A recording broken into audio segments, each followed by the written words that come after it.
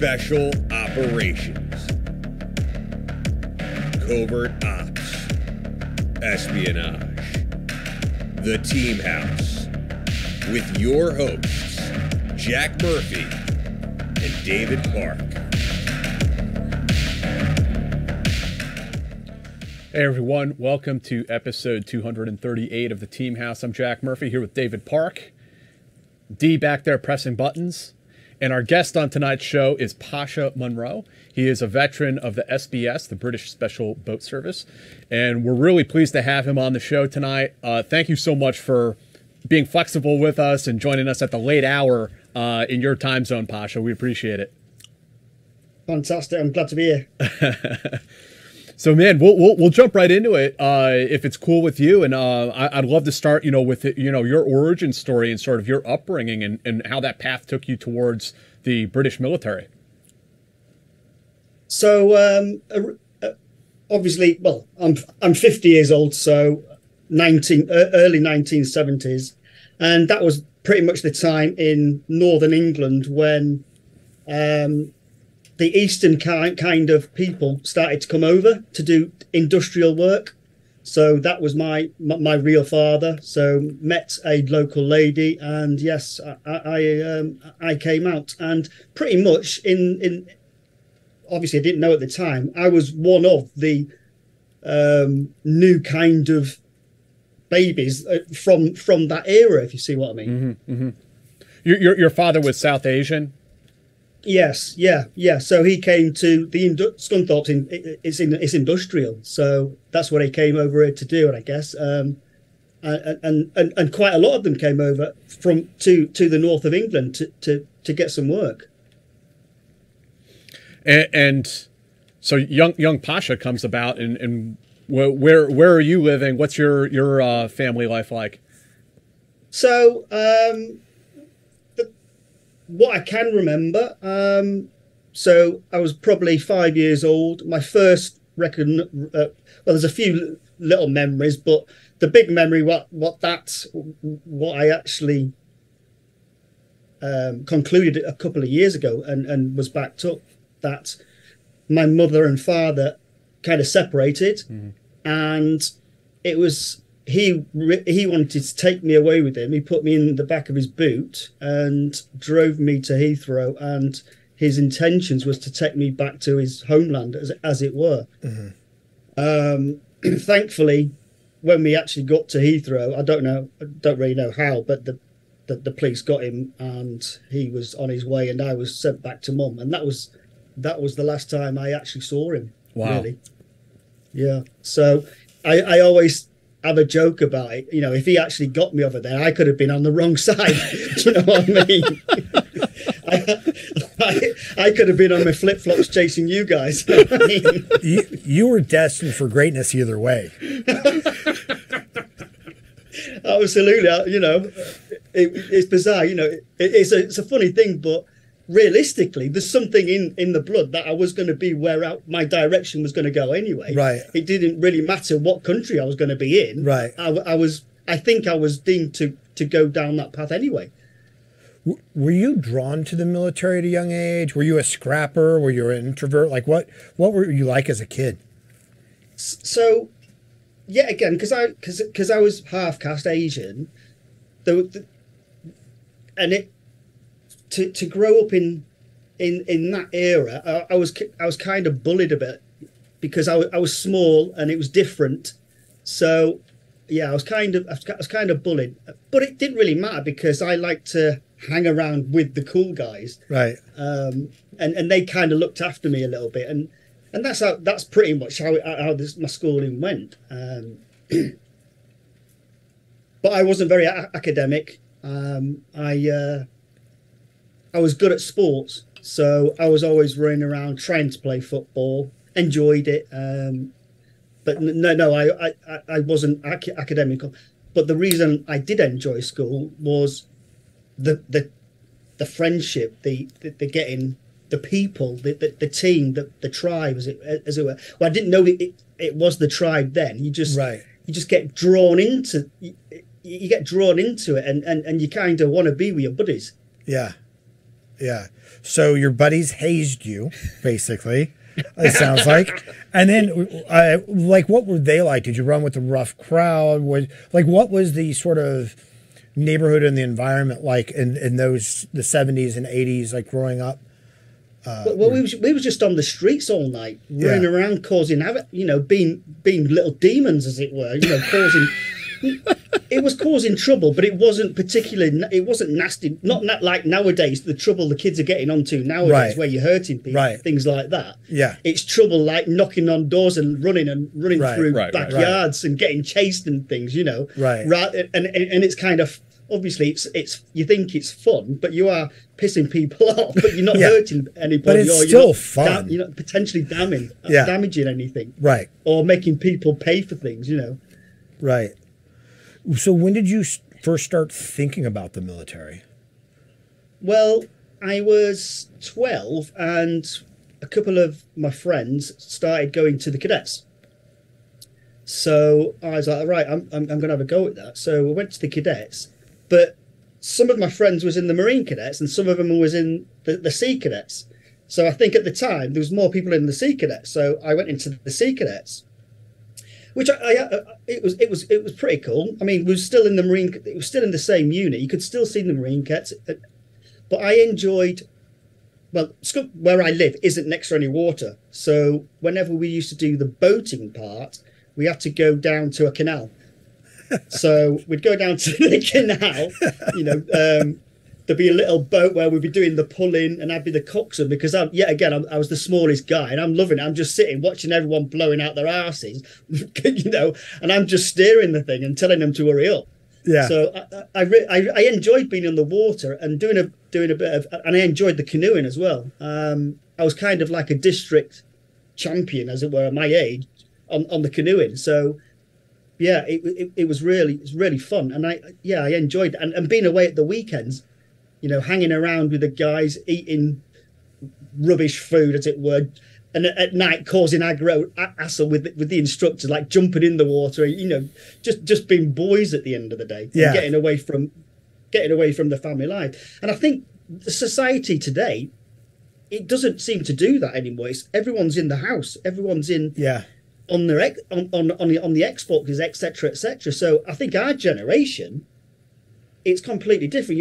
You could be out all night having fun. No one was kind of worried, right? As long as you was in for your meal, because it was expensive to eat then. As long as you ate that and you went out again and you came back in when the lights were going on, the the street lights, everyone was fine.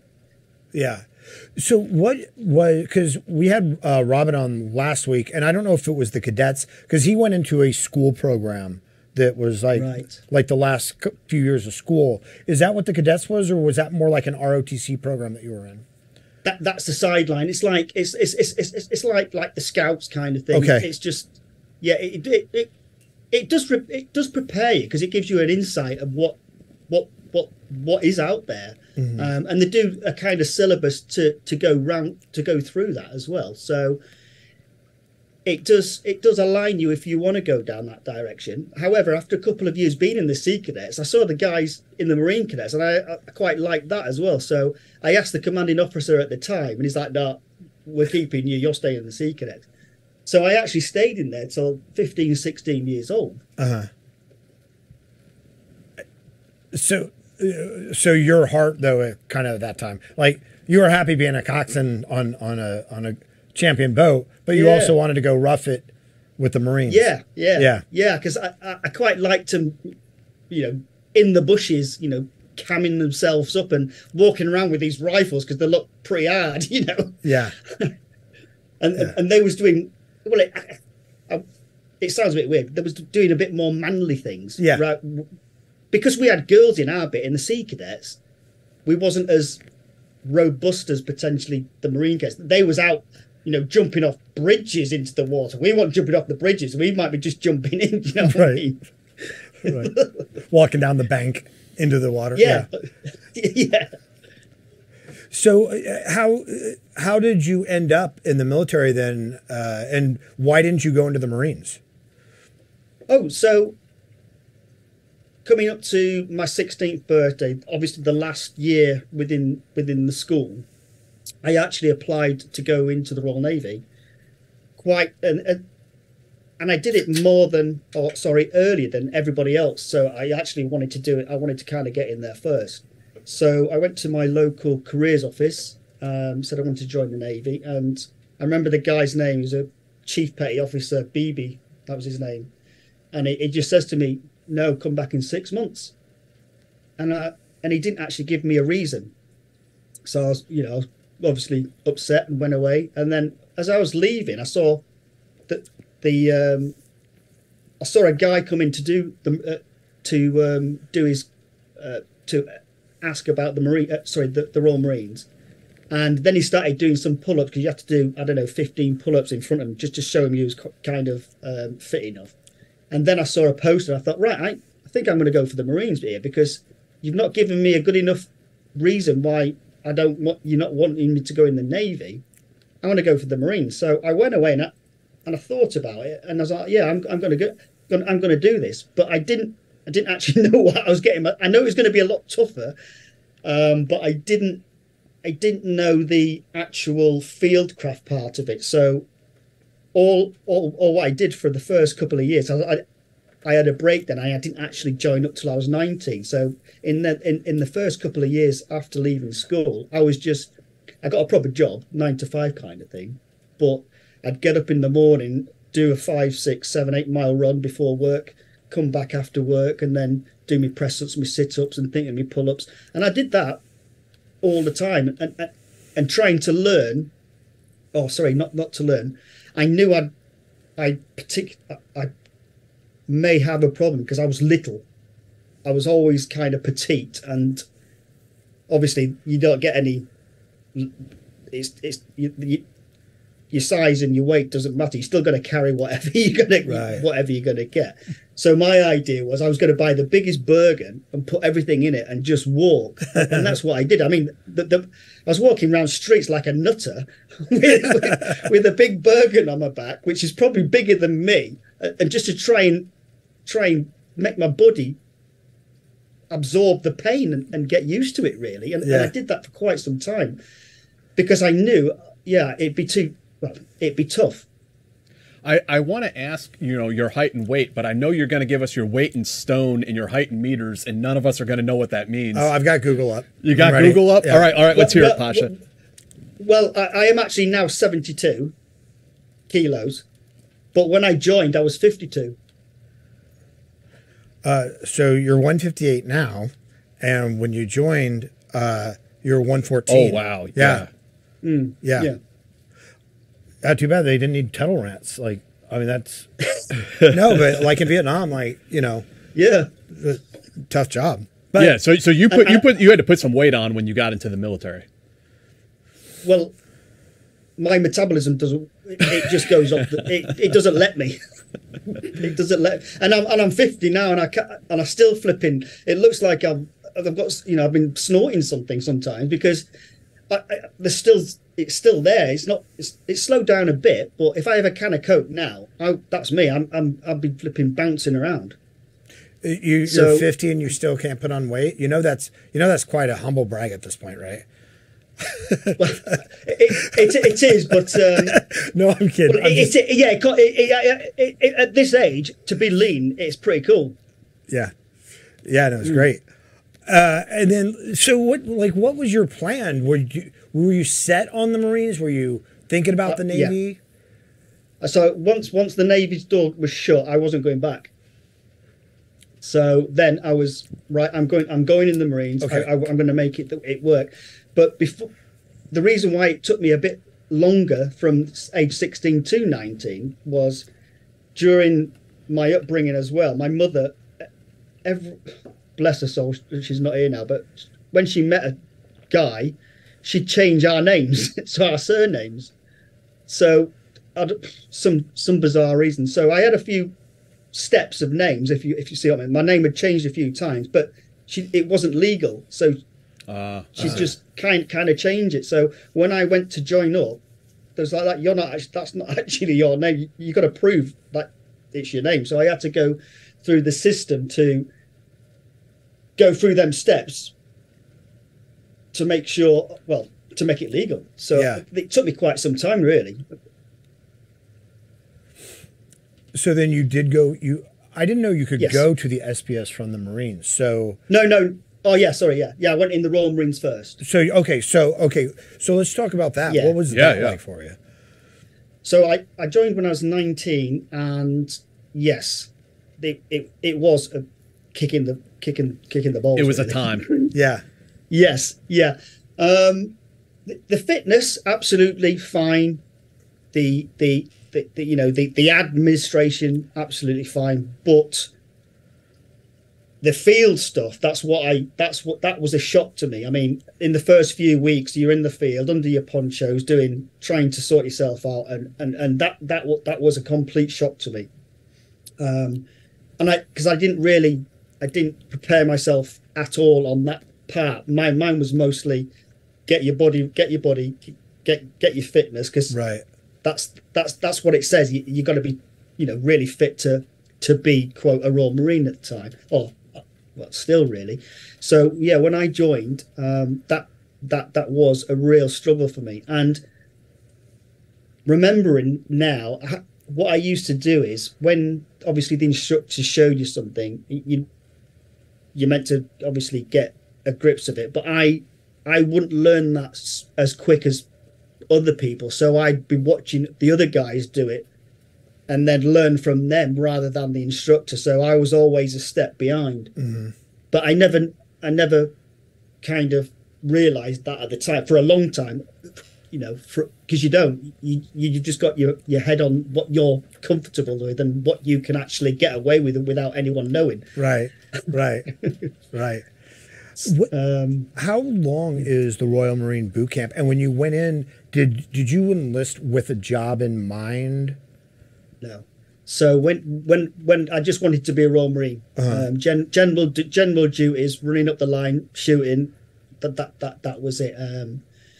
I was 19 at the time, and on the aspects of when I was growing up, it was something that I needed to do, because if I stayed in my hometown, I would probably got into trouble. I was that kind of guy. I was hyper, and if someone told me to, let's go and do something that's not really against, it's against the law if you do that kind of thing, but it's fun and we'll kind of leg it and get out of it, I'd probably do that and get in the shit. And being in a small town, everyone kind of knows you anyway, so you're not really hiding, or you're not going to get away with it. And I believe the Royal Marines are sort of famous for having the longest infantry basic training in the world. Like, it's quite hardcore. It was 30 weeks at the time. I think it's gone up to 34 weeks now. Wow. Yes, 30 weeks. Yeah. So I was quite lucky. I joined in the December, and the first 2 weeks you kind of in a big block where you're just learning how to iron, get thrown in the mud, and make sure your uniform's ready by the next morning with one washer, kind of thing. So going through that process for 2 weeks, I was quite lucky that I had 2 weeks Christmas leave straight away, so I had quite a good break. And then obviously went back after Christmas leave, straight back into it, which in the UK, down south, the weather is absolutely freezing wet. So you're not battling what the syllabus is, you're battling the actual elements as well. Right.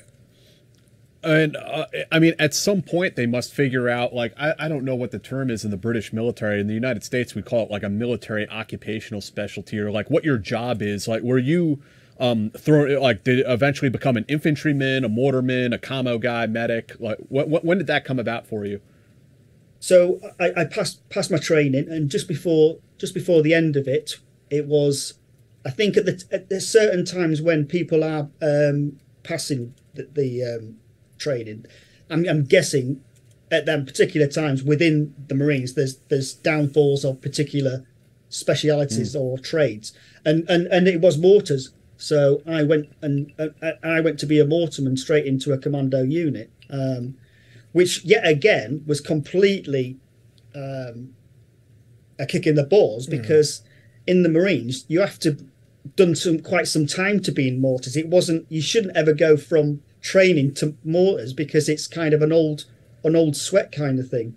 You've done time in the unit first. So I turns up, and that's my first job. So people in the troop was like, "What are you doing here?" kind of thing. You're a new boy. And how did you respond to that? I mean, I was still small, so I had to shut up and take it. And everyone's bigger than me anyway. So and it was my first commando unit, and that's what I'd just done for 30 odd weeks to prepare myself for. So it was just take it and do whatever they tell me to do, and go to the shops for them, go and do whatever they want me to do. Just let me in. That's pretty cool. So, how long did you spend in the Royal Marines? So I did 14 years. I was a mortarman for, I think, about 12. Just over 10 years. I was a mortar fire controller at the end, up the front, with the company commanders, bringing down the indirect fire, and then I got in trouble a few times, drinking, and I was before that I got because yet again I'm small. There's not many small people in the unit, so I was kind of aimed to do some boxing, so to help the unit. So I did quite a bit of boxing, and then I became a unit champion within my weight, because realistically there's not many people at my weight anyway, so it wasn't that bad. I didn't have that many bouts. And then I went down to the Marines and then the Royal Navy, and then I won the Royal Navy. So at the time I had my little claim to fame. I had the fastest hands in the Royal Navy, so I was quite chuffed with that. And then they actually kept me on the Royal Navy team for a year. So I was actually a professional sportsman, as it were, because I was doing three fitness sessions a day, and getting the best food, and I did that for a year. It's awesome. And the odd fight now and then, what I mean? And it wasn't that regular, because yet again I was only between 57 and 60 kilos. Yeah. So there's not that many people, and I got quite ranked because realistically, because there's not that many people at that level. Sorry, at that weight. And I mean, I'm assuming all of this is sort of before 9/11 and all of the wars and everything. Yes, it was the 90s. Yeah. So you must have gotten like some pretty cool like training exercises too, going to like Central America or Southeast Asia. Oh yeah, I went to Belize for 6 months. That's awesome. That was cool. I mean, that was one of my first deployments, as it were. It was a deployment at the time. I don't understand why we never got a medal for it, but the Guatemalans was coming over and shooting and nicking all the cows or whatever, the cattle and stuff like that. So we was actually patrolling, looking for them.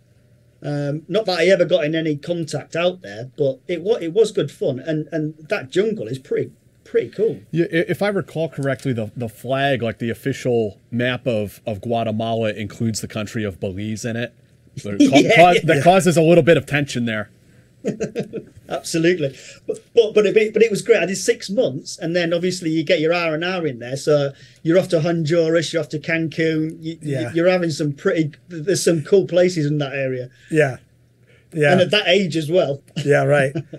Did you guys also? Did the Royal Marines also do patrols in Northern Ireland? Yes, I did 3. So I went there 3 times for 3 6-month tours. I didn't actually get in any kind of fire contacts out there. It was it wasn't dying down, but it was dirty for the fact it was more of IEDs, bombs, etc., etc. It wasn't actual contacts. We never got in a firefight, as it were. It was just a matter of trying to walk around and not be blown up. Yeah. Do you want to? Pasha, please forgive us real quick. We just want to give a quick shout out to our sponsor, the AARP Veteran Report. That's our friend Toby Harnden, is the editor there. It's a free twice monthly email newsletter that salutes military service and provides a mixture of inspirational human stories and practical information for vets. You can subscribe to AARP Veteran Report by going to aarp.org/vet report. It's free. The newsletter comes to your inbox. They don't spam you. It's just good information. There are good stories. They have articles like My Hero, which is about veterans, that people admire then and now, which are like retrospectives and cool stories about veterans back in the day and what they're doing in their life. It's positive, upbeat vibe. It's a positive, upbeat vibe. Sorry, and there are no politics in it. It's free. You won't get spammed. It's well curated. It's great, and you don't even have to be a member of AARP to sign up. So if you're a young kid like Jack and haven't hit that cutoff yet, Jack's subscribed, and he's not even a member. He could be a member, I think. I think anybody can be a member. I think anybody can be a member, yeah. But anyway, yeah, so check out our friends, because Justin Sapp has written for them also. Check out our friends at aarp.org/vet report and subscribe to AARP Veteran Report. Thanks. So, Pasha, I mean, you had a really good run in the Royal Marines. Talk to us about sort of like when the idea of trying out for the SBS like comes into your mind. Like, where does that come from? It was quite early in the 90s because I was in mortar troop and I was hyperactive, and the mortars are a kind of an older guys, so I'm obviously a young guy and bouncing around and that, and they're saying to me, I think you could go down that direction, etc. Go down the SBS route. And I didn't have a clue really what it was all about. I just knew it was Special Forces. And then in 1997, I actually went to do the selection. Unfortunately, I failed. I wasn't good enough. And putting it down, what I put it down to was I wasn't good. You did 4 weeks on the mountains, as it were, on the hills. And I couldn't. A lot of people turn up on day one a little bit overweight because you're going to lose that kind of weight throughout, and then try and peak at the end, so you get in on all the timings. But I can't put weight on anyway. It's not a reason for me to say I was failing. But once I was getting towards the test at the end, I was like that. Right. And to be honest, hands up, my navigation at that time wasn't as good as it should have been. So that and the energy, and it didn't work. And I was absolutely good because I did for a few years, plan that was the route. So I came back to the unit, and then the selection process is twice a year. I went back when the next opportunity was, and I did exactly the same, absolutely, and I failed it. So in the UK, you only get 2 chances. Yeah, and that was me. That's why I kind of started to get into trouble, because I started to drink. A couple of years previously, I was a boxing champion, so drinking and boxing really didn't go well, and a bit of an attitude. So I ended up going to the military prison a few times, just to punch ups, get it out of my system, as you know. And I actually think, looking back, I'm not saying everyone should do that kind of route, but I think it made me a stronger person, to be honest. Yeah. Yeah, all these particular little failures, and hands up, I've done quite a lot of little failures, or big failures, as it were, but I've always wanted to go to the position, and I've always got to them positions. And if it's like, and I always call it a pinball, and I'm all over the plumbing joint, but I know where I want to be, and I'll get there. And then obviously the frustrating bit is you look at someone opposite to you and they're just rolling straight up the line, right? And they're always getting it. But I think it's you get a better person, and that's just from me. Obviously, I've been through that. I can't say it for the person who's walked straight up the middle of the smoke, right? But I think I've got more experience and more more experience, and and I've had failure. So I think it's made me a better person. Oh yeah, a better person. So when you were going, first off, what was the British military like at that point in time? Where if you went to prison or you had like judicial punishments, obviously it didn't ruin your career because you still had an amazing career after that. So were those types of things just seen as, well, you did your time, now put your head, screw your head back on, and get back out there? I mean, the first time I came back out and kind of did it again. So I went back and did phase 2, as it were. And then I thought I was going to leave them because I was kind of in the roller coaster of getting in the shit, and it was a bit of a cloud. I didn't have a direction. I was just upset. Obviously, I failed of the opportunity of being SF, and I didn't think there was any point of me staying in the military, to be honest. And that's and I took it out on everyone and myself. And I didn't think there was another opportunity. And how long were these stints? Were they like weekenders, or were you doing hard time? No, so the first one was 21 days, and the second one was 27 days. So it wasn't particular. But before, to get to that position, you're in the shit for 6 months and waiting for that kind of trial to go to jail. So you've wasted quite a lot of time and. Before that, so before one of my second incident, I was like working in the officer's mess as like a barman. So I wasn't even a soldier; I was just like a slave. Yeah, do you know what I mean? Just because I was in the shit, and they wanted to see. I don't know if they wanted to just humiliate me or something. They just didn't want me on with the rest of the guys because I was being a dick, I guess. Yeah, Pasha, I'm curious because, if we can roll back to your time in the mortars real quick, like you go in, you're 57 kilos, 9 stones, 125 pounds, and somebody sent you to the mortars. Did you piss somebody off? But thinking about when I first got there, mate, I went straight into an exercise.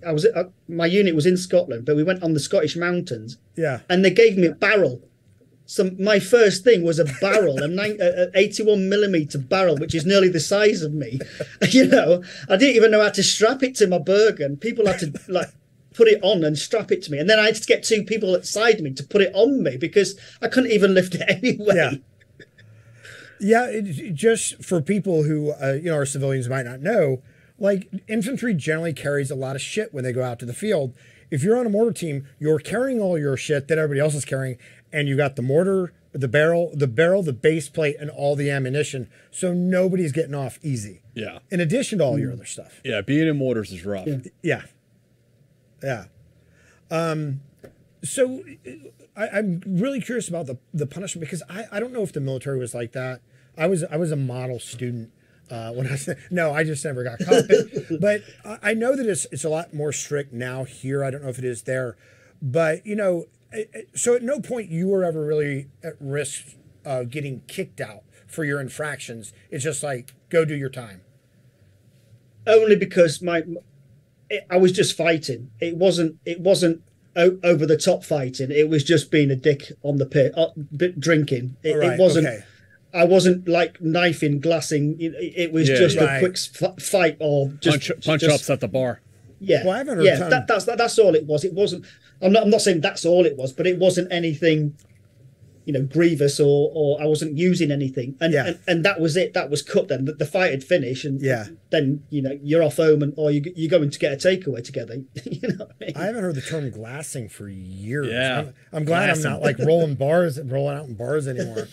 So I mean, you had this interesting experience. I mean, of in and out of military prison a few times, and then selection a few times. Well, and twice you were at your limit, right? As far as you knew. Yeah. So how did this come about? So after the second prison time, I was like, right, I actually want to stay now. I need to book my ideas up. And then I went to Northern Ireland. That was my last Northern Ireland trip, and I'd already done 2, and it was quite boring. All we was doing is walking around, making sure everything was okay. There was no kind of soldier in, as it were. It was just you're just policing more, really. And I thought to myself, how can I actually get out of this? And I put in for the mountain leaders, the Royal Marines mountain leaders. So I went off and did that. I left Ireland, had a couple of weeks off, and then I went and did that. Which that is probably what that was in my mind harder than Special Forces selection. So that was you start in August and you finish in March. Wow. So and that's like an advanced like mountain field craft, I take it.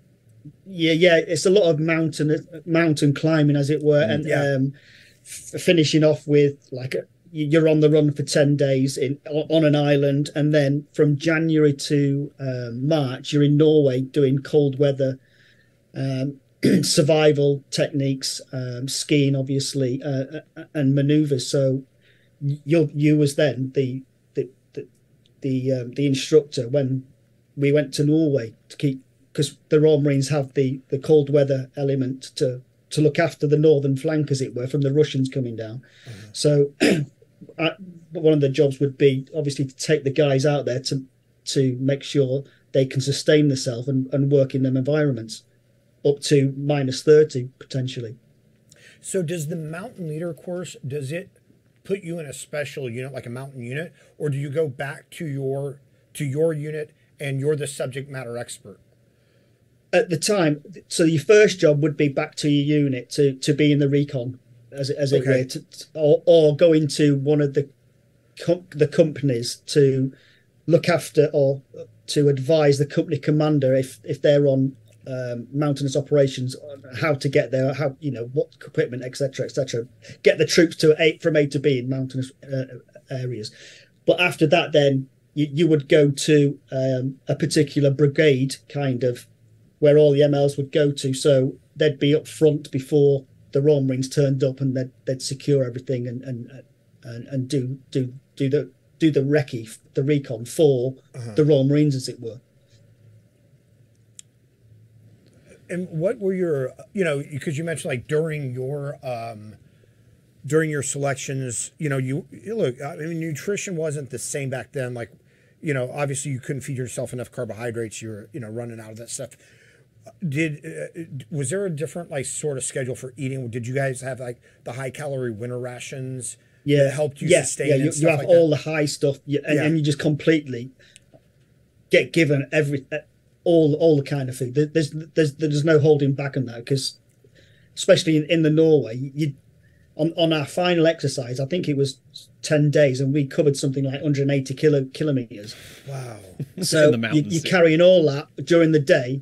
You're sleeping during the day, up all night, skiing to wherever. Probably take out a position, and then you're on the run. So yeah, it's quite tough. And in them environments, you can't. You're burning calories constantly, and it's not as if you've got one flask to get you from the beginning of the ski to the end, because it's not as if you can fill it, get any water or anything. So that's it until you can bivvy up for the rest of the day. So 180 kilometers is 111 miles, and how many days did you have?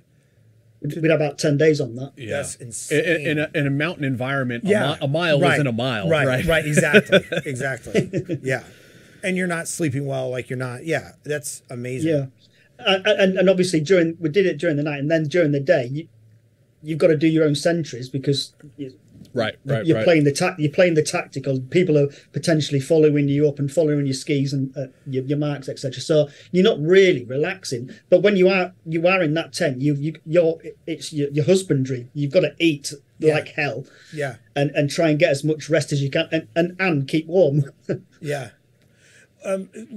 Did they focus a lot on tactics in that school, or was it mostly the technical expertise to operate in that kind of environment? It was mostly the technical, because you should have a pretty good idea of your tactics anyway by then. I mean, there was a bit of smoothing over and a few different options to be taught, but it was mostly how you get from A to B in this environment with all that kit to, i.e., look at a target or take a target down or prepare the rest of the world to come and flip and smash it. Yeah, that's wild. So how did the SBS come back into the picture after seemingly this door has kind of been shut to you? Yeah, absolutely. So I went back to my unit as the mountain leader, and I did about a year, and I was promoted to a sergeant, and I was enjoying it, but I was kind of more of an instructor, and I was more looking after everybody or making, just looking after. It wasn't. I wasn't getting any benefit. Well, I was, but I wasn't getting the soldiering out of it. Right. You weren't doing what you wanted to do, right? Yeah. That's what I wanted. That's what I was urging back. So completely necky. I wrote to the selection, the SF selection commanding officer, as it were, and I said, "Look, I'm a Royal Marines mountain leader.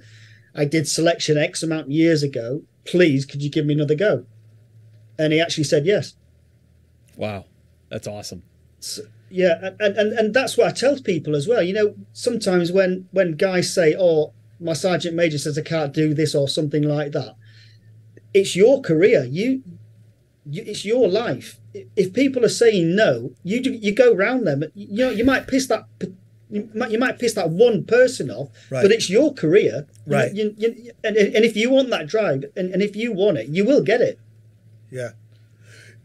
Is the SAS and the SBS, do they run the same selection? Yeah, so it's completely the same. Oh wow, okay, I didn't know that. So you're at the Brecon Beacons and all of that. Yeah. Oh yeah, wow. So it's exactly the same.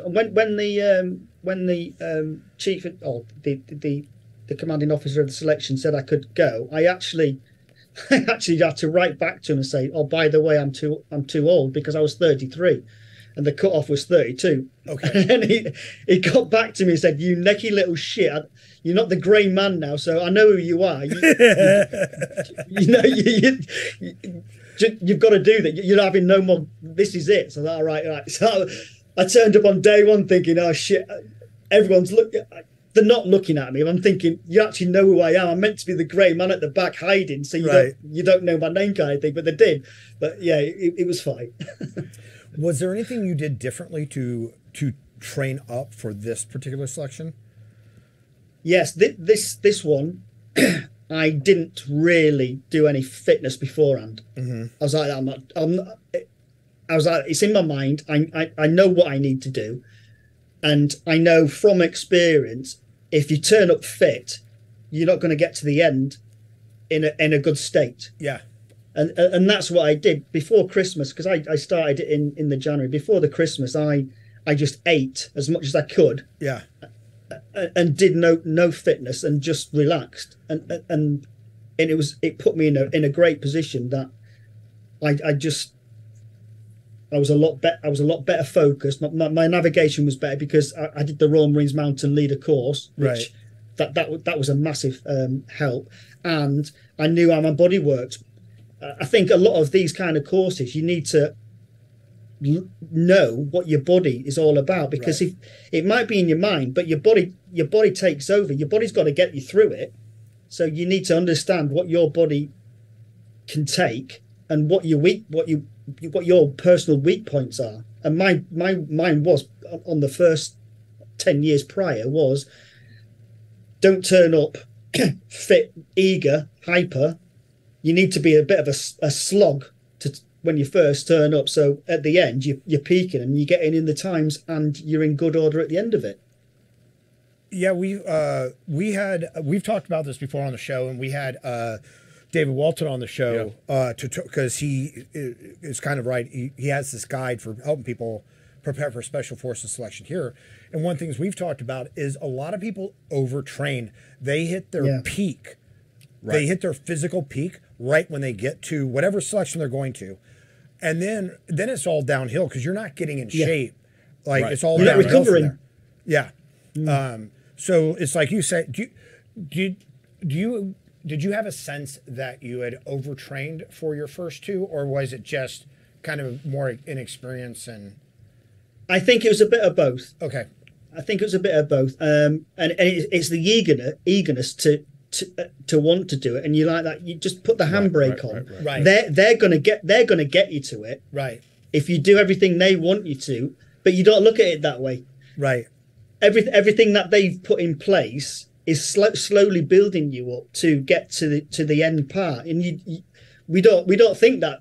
you don't turn up like that, do you? You want to be the best on day one, but it's ass about face. Right. You need to build your fitness with what they're giving you, so that at the end you're ready to take on the tests that they want you to. And so you're a little bit older and wiser, of course, by at this point. But that also puts you in the position of being the unicorn that you're on your third shot and you're 33 years old, a year over the limit. A double unicorn. A double unicorn. A unicorn. So you get to the end of selection. I mean, obviously you did pretty good on the course. Is there like a board at the end where they question you and kind of interview you for the job? Well, you finish the jungle part and then you come back, and that's, I think, a lot of people do fail on that part. So you don't know until you come back to the UK if you've passed, and you're all lined up ready to be told if you passed or failed. And I actually went in and the chief instructor said to me, there was a guy in my team who said, do you like this guy? And I goes, yeah. And he goes, you kind of had a bit of confrontation with him, because yet again, when you're in the jungle, you don't realise they're hiding behind the tree watching you as well. Do you know what I mean? Right. You're too tired to think that they're actually, they've got MVGs on in the middle of the night watching what you're up to. Do you know what I mean? But yeah, I said, look, there wasn't a problem, and it was just, I think it was just a bit of personality. That's all it was. And I actually thought he was going to fail me on that, and he says, all right, you've passed. And I think it was because, looking back, and I think it was because I was truthful to him. You know, I didn't say anything that I tried to cover up or anything. So yeah, it was just, we just didn't get on now and then, and you know, it was just a personality thing. It's also that matter that, like, when people are like tired and hungry, it all comes out, and under stress, like everybody gets bitchy, you know. And the thing is that do you let that continue afterwards, or does everybody just go, I was just pissed in that moment? Yeah. And that's very hard for some people, because especially in that environment. So if you've potentially had a bad day and you're back at your bivvies and you're administering yourself and feeding yourself, etc., if you start pondering, then your night's shit. Yeah, you've got to get rid of that. That's finished. If you fucked up, you fucked up. Yeah, just take it. Tomorrow's another day, and just be better tomorrow. Yeah. Simple as that. Just try not to fuck up again tomorrow. But don't sleep. Lay on your hammock all night worrying, because you're not gonna wake up or start tomorrow in a good place anyway. Yeah. So you passed selection, and I have two questions for you.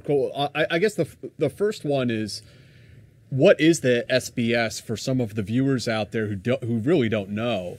And then the second is, what was your training like to get into the unit? So if we start at the beginning, maybe for the American audience that has no idea what the SBS is, if you could tell us like what this unit is to begin with. So the SBS is it's SEAL Team 6.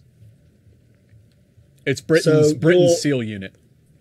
Yeah, it's not. I mean, the US have so many SEAL teams, but obviously the SEAL Team 6 is the dogs. So we're kind of marrying on them, and obviously the SAS is the SAS. So we do exactly the same as the SAS, but we've got the maritime part as well. So for instance, if we was going, if there was an operation on land, then we could do that. We're trained to do that anyway. So it's not as if the maritime takes over. Right. We have to do both. Right. So you're saying you're better than the SAS. It's no big deal. This is the best answer ever. Pasha, when you're going, because SBS and SAS go to the same, it's the same course, it's Special Forces.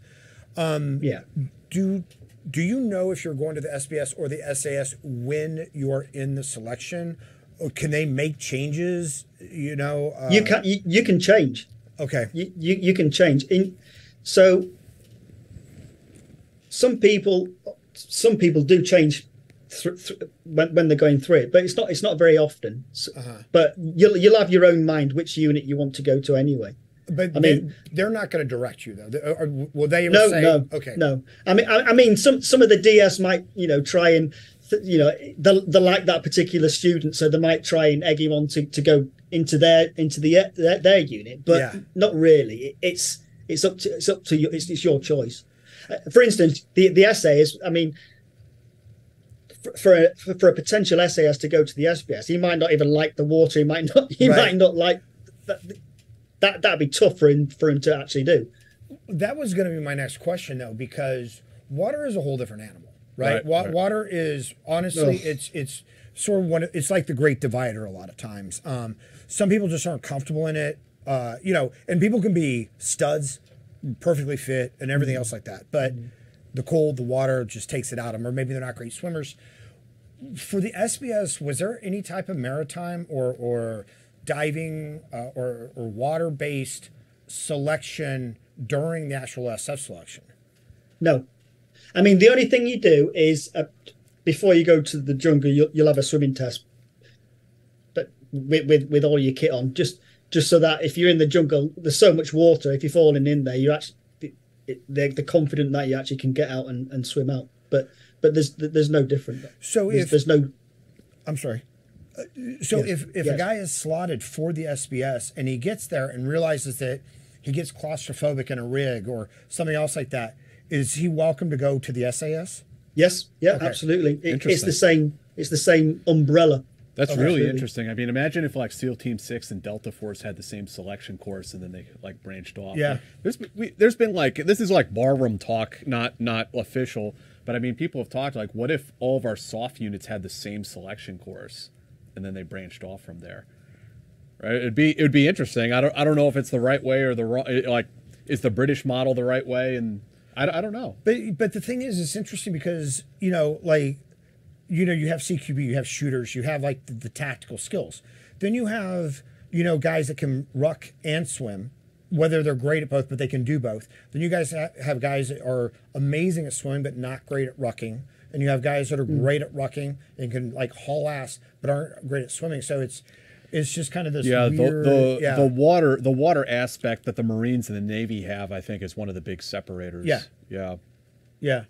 So how does that work for you then for the SBS?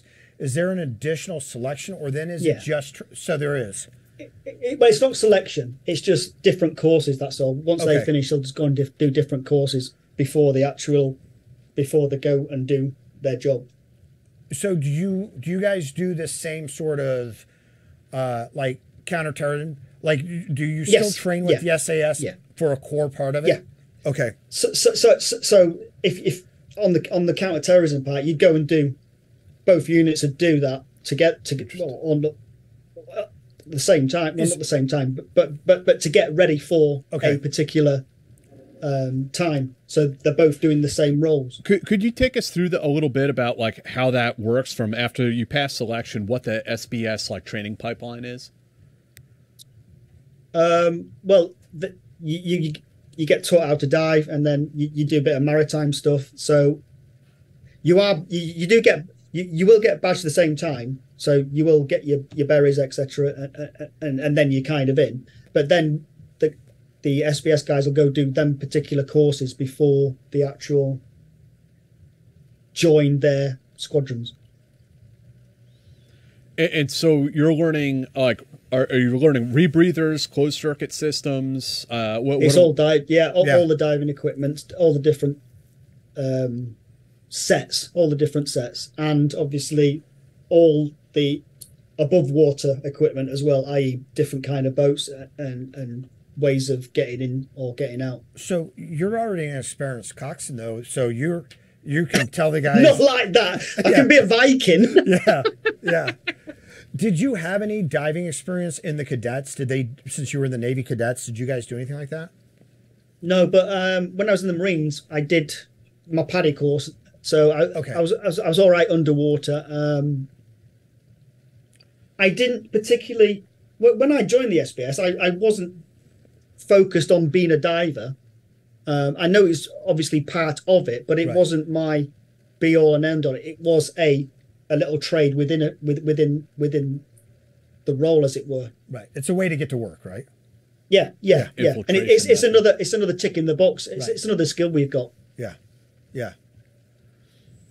Was there ever a time that you thought that like the SBS wasn't for you, like in the train up, that the SBS wasn't for you, that you'd rather go to the SAS?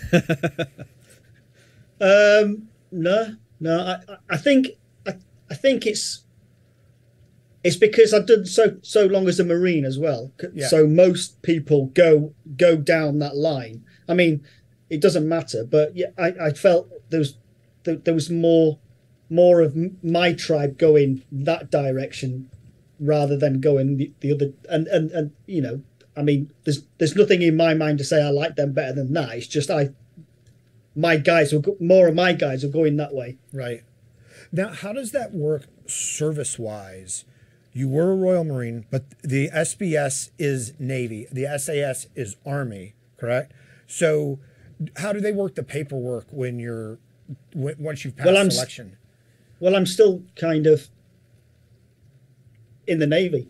Okay. Right. Yeah. Right. Yeah. Department of the Navy. If you would have gone to the SAS, would they have had to switch your service, or would they have just you would have been? I'd go in the in the Army.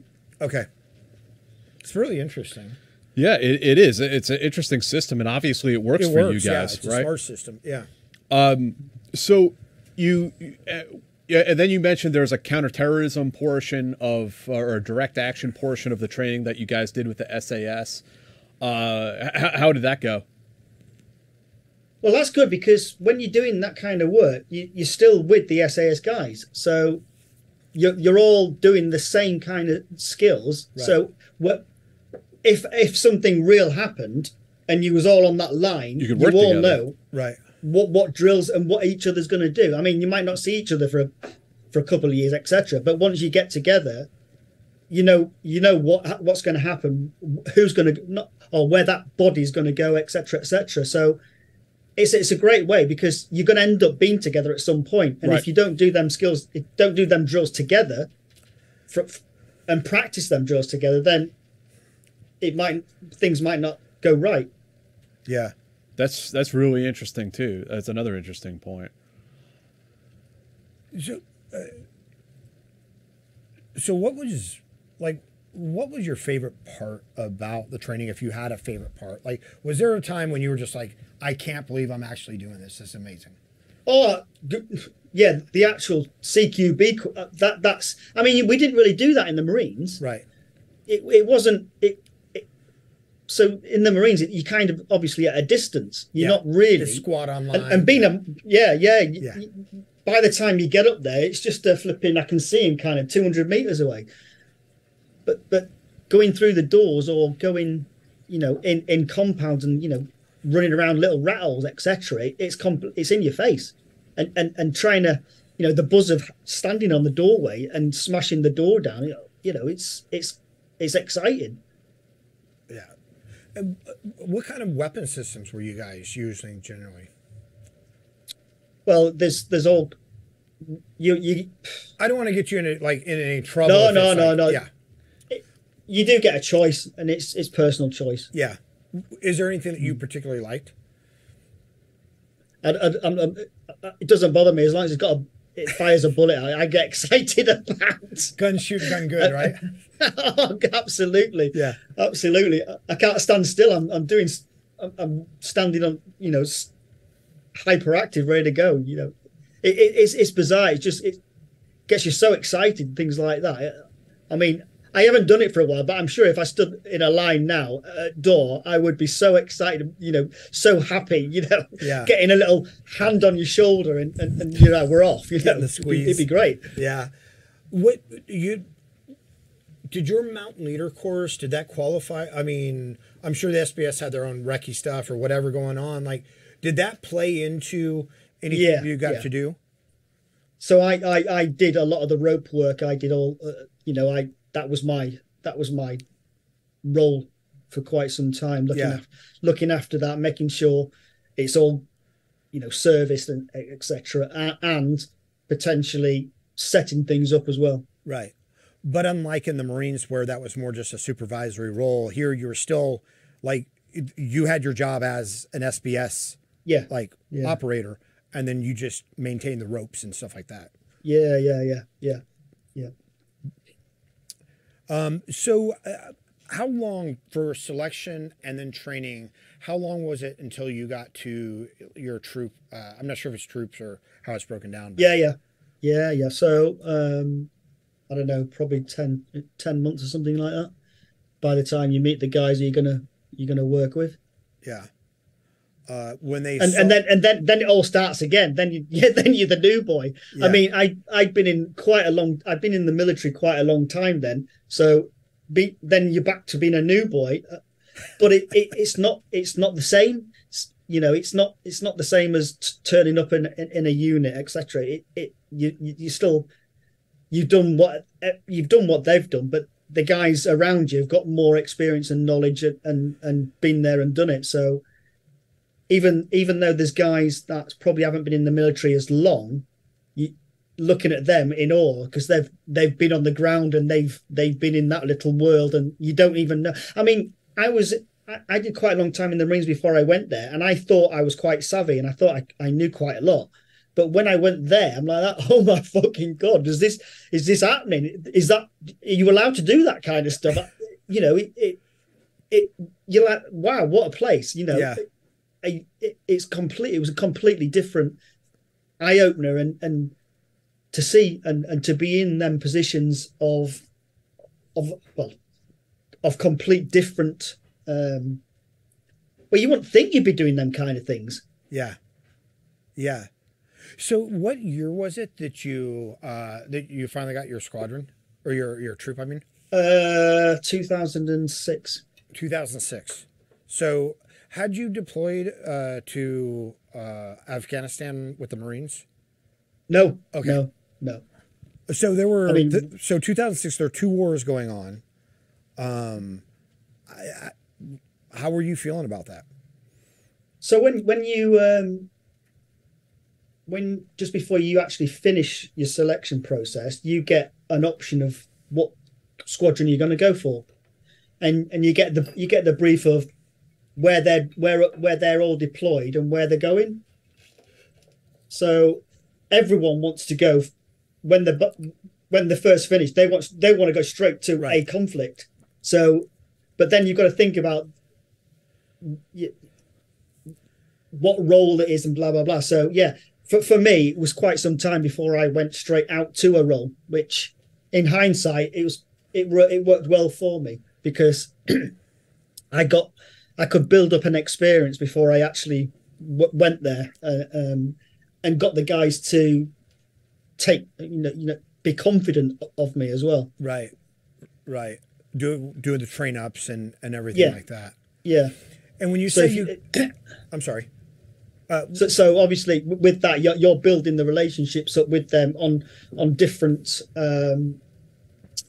roles. So they're looking. You're always getting looked at. Right. And if you're doing well, then when the big things start coming in, then they're happy.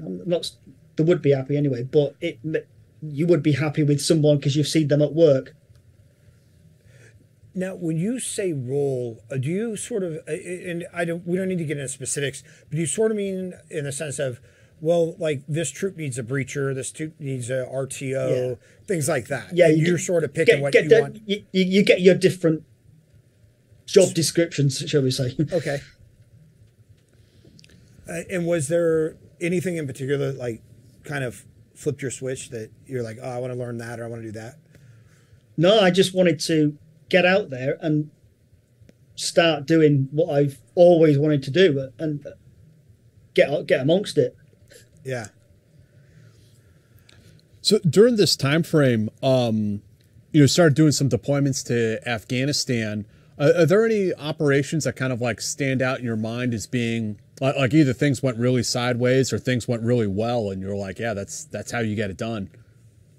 I think during operations, when things go well, they go super well, but when things go bad, they go super bad. It sounds weird, but it kind of is on that spectrum.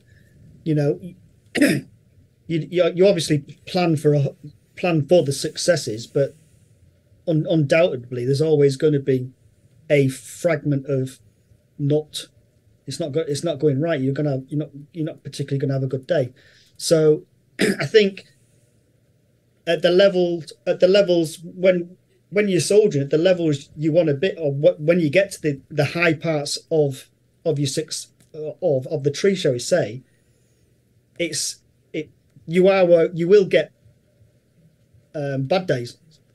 You know, it's even though you train to the best, and you've got the best skills, you with the best people, you've got the best equipment, etc. There's always going to be something goes wrong. Yeah, it's war, and absolutely, and it's adjusting to that really quick enough to potentially stop it spiraling, and get amongst it, turn it around, and try and get it in your favour if that's possible. But you know, it's thinking that quick seconds of reacting and getting amongst it and changing that particular direction.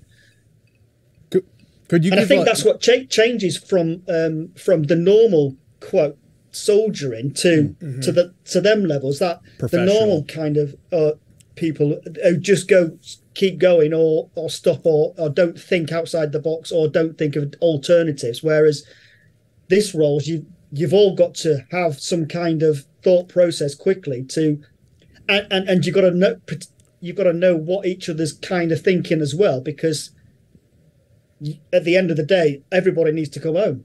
Right. Are there like some examples that you could give, even if it has to be a bit general?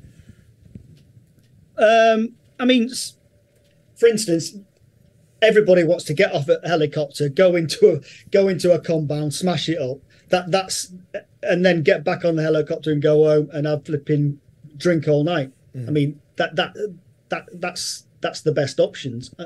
And you know, when it happens, it is great. But sometimes when you get there and you get on the ground, that ground might be the wrong place to stand at the end of the day. Right. So you've got no way of knowing what's coming at you at the end of the day. Unfortunately, and that type of war, that a lot of people have to suffer that way, rather than, you know, what we're all used, or what we all think we should be, or what we think's normality. Then the dirty bit gets in and kind of takes over and ruins it all. Had the guys on your team, had they deployed already? Like, did they have that on the ground experience? So a lot of them have been hardened, battled men for a long time, you know. Yeah. And I think going into an organisation when you've got people who've done that, you're in awe of them as well, because they're not braggers. Right. They're just right. You just think about this way, or, you know, go that way, or at the end of the night when we're back at the base, you know, think about this, you know, maybe you should put that in a different place on your chest, or, you know, not fatiguing you, but giving you some helpful advice which you wouldn't understand, or sorry, you wouldn't think of yourself. But it's all that experience in that room. You know, there's loads of man flipping operations successful that's gone on, that you draw onto for your success and for the team's success. Yeah, right. And it's interesting because when you talk about wearing something somewhere else on your chest, like, these are things that people don't think about, but they make a huge difference. Like when you're trying to go over a wall and you get hung up because of a tiny thing that you've got there that goes great right there, but then it stops you from going over a wall. It's like, well, guess I can't put that, you know. But it's and then you kind of, if you're doing that, you're stopping that train, right? Or there's people in front of you who need your help or need you to be where you need to be, you know. Right. So it's not just you stopping the actual momentum. It's there's potentially life-threatening, you know. Yeah. Now, so when you guys were working were you generally, because when we're talking about these larger battle spaces in a smaller elite unit, obviously you still need, security and support out there looking out for you guys. Yeah. Were you working with like coalition, like conventional forces? Were they kind of stepping up for you guys in that way? So we'd have people around us. Yeah. While we went in. Yeah, absolutely. And we'd always have people in the air watching us. So it's quite that is comforting because you know they're there, and you're not on your own. I mean, we don't go in as a big group anyway, but the actual group that's actually part of the whole lot is big. What was I have to ask, what was it like working with the Yanks? I mean, they're all right. They're all right. Now, don't go gushing on. Don't curb your enthusiasm. They're all right. No. There's. I mean, I spent a lot of time in America with you guys, and it's good fun. It is good fun, and it's a different way of seeing things completely. The end game's always the same. Mm-hmm. We just get there in a different route. That's all it is. And you've probably got better things to get there than we have. So, could you talk about that? Let's go to your house, nick some of your kit, and we'll go up on the other side. Well, I mean, I'm interested, like, and this is not like a positive or negative or like dish and dirt, but I am interested in like kind of the cultural differences in like the British special ops and the American special operations. Like, what were some of those differences that came out, and like, how did you guys adapt and work to it?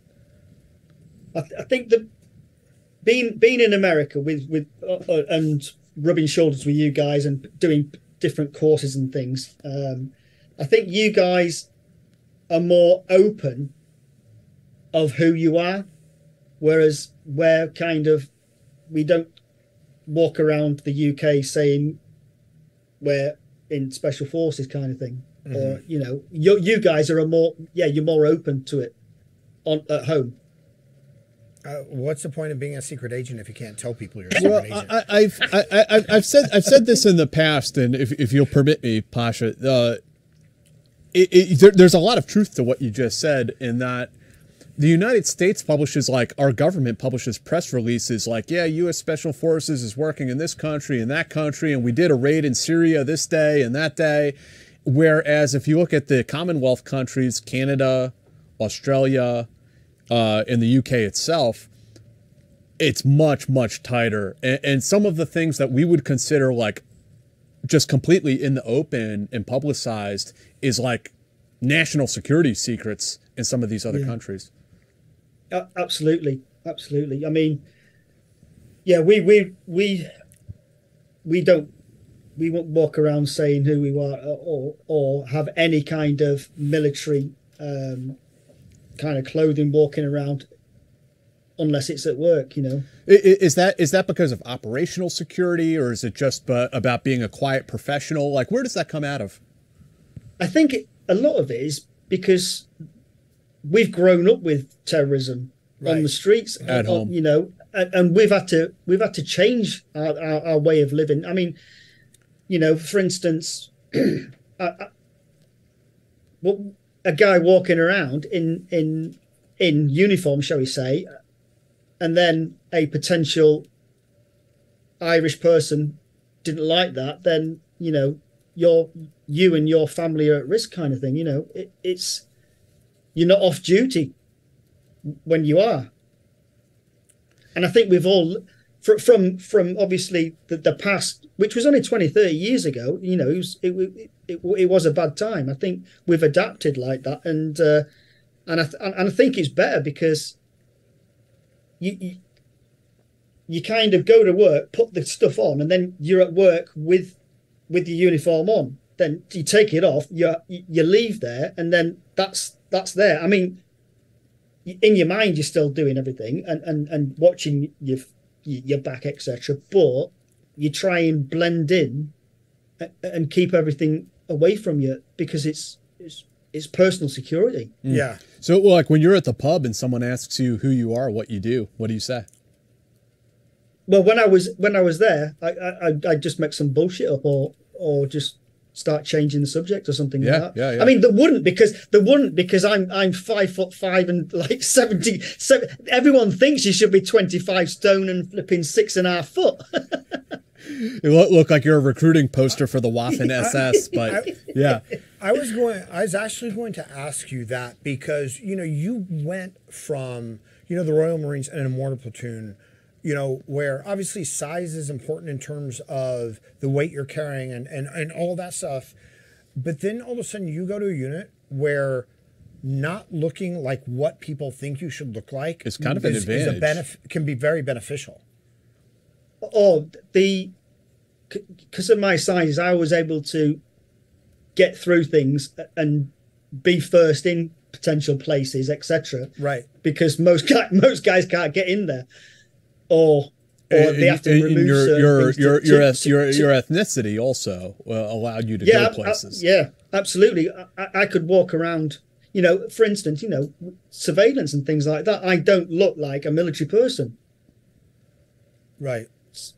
So on a counter-terrorism role, I could be following somebody on the streets, just minding my own business. No one potentially would think I would be a soldier getting ready to pull the team in, kind of thing. Right.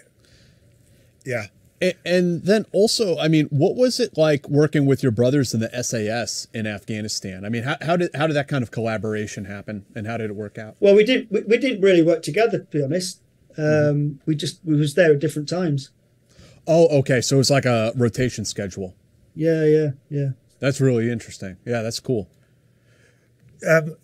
When you said that you had come here and it was a different culture, you didn't just necessarily mean like the SF community or special operations community, but just the military in general, that they wore their uniforms and like they'd go out like in Fort Bragg out on the town and and it was it's just different.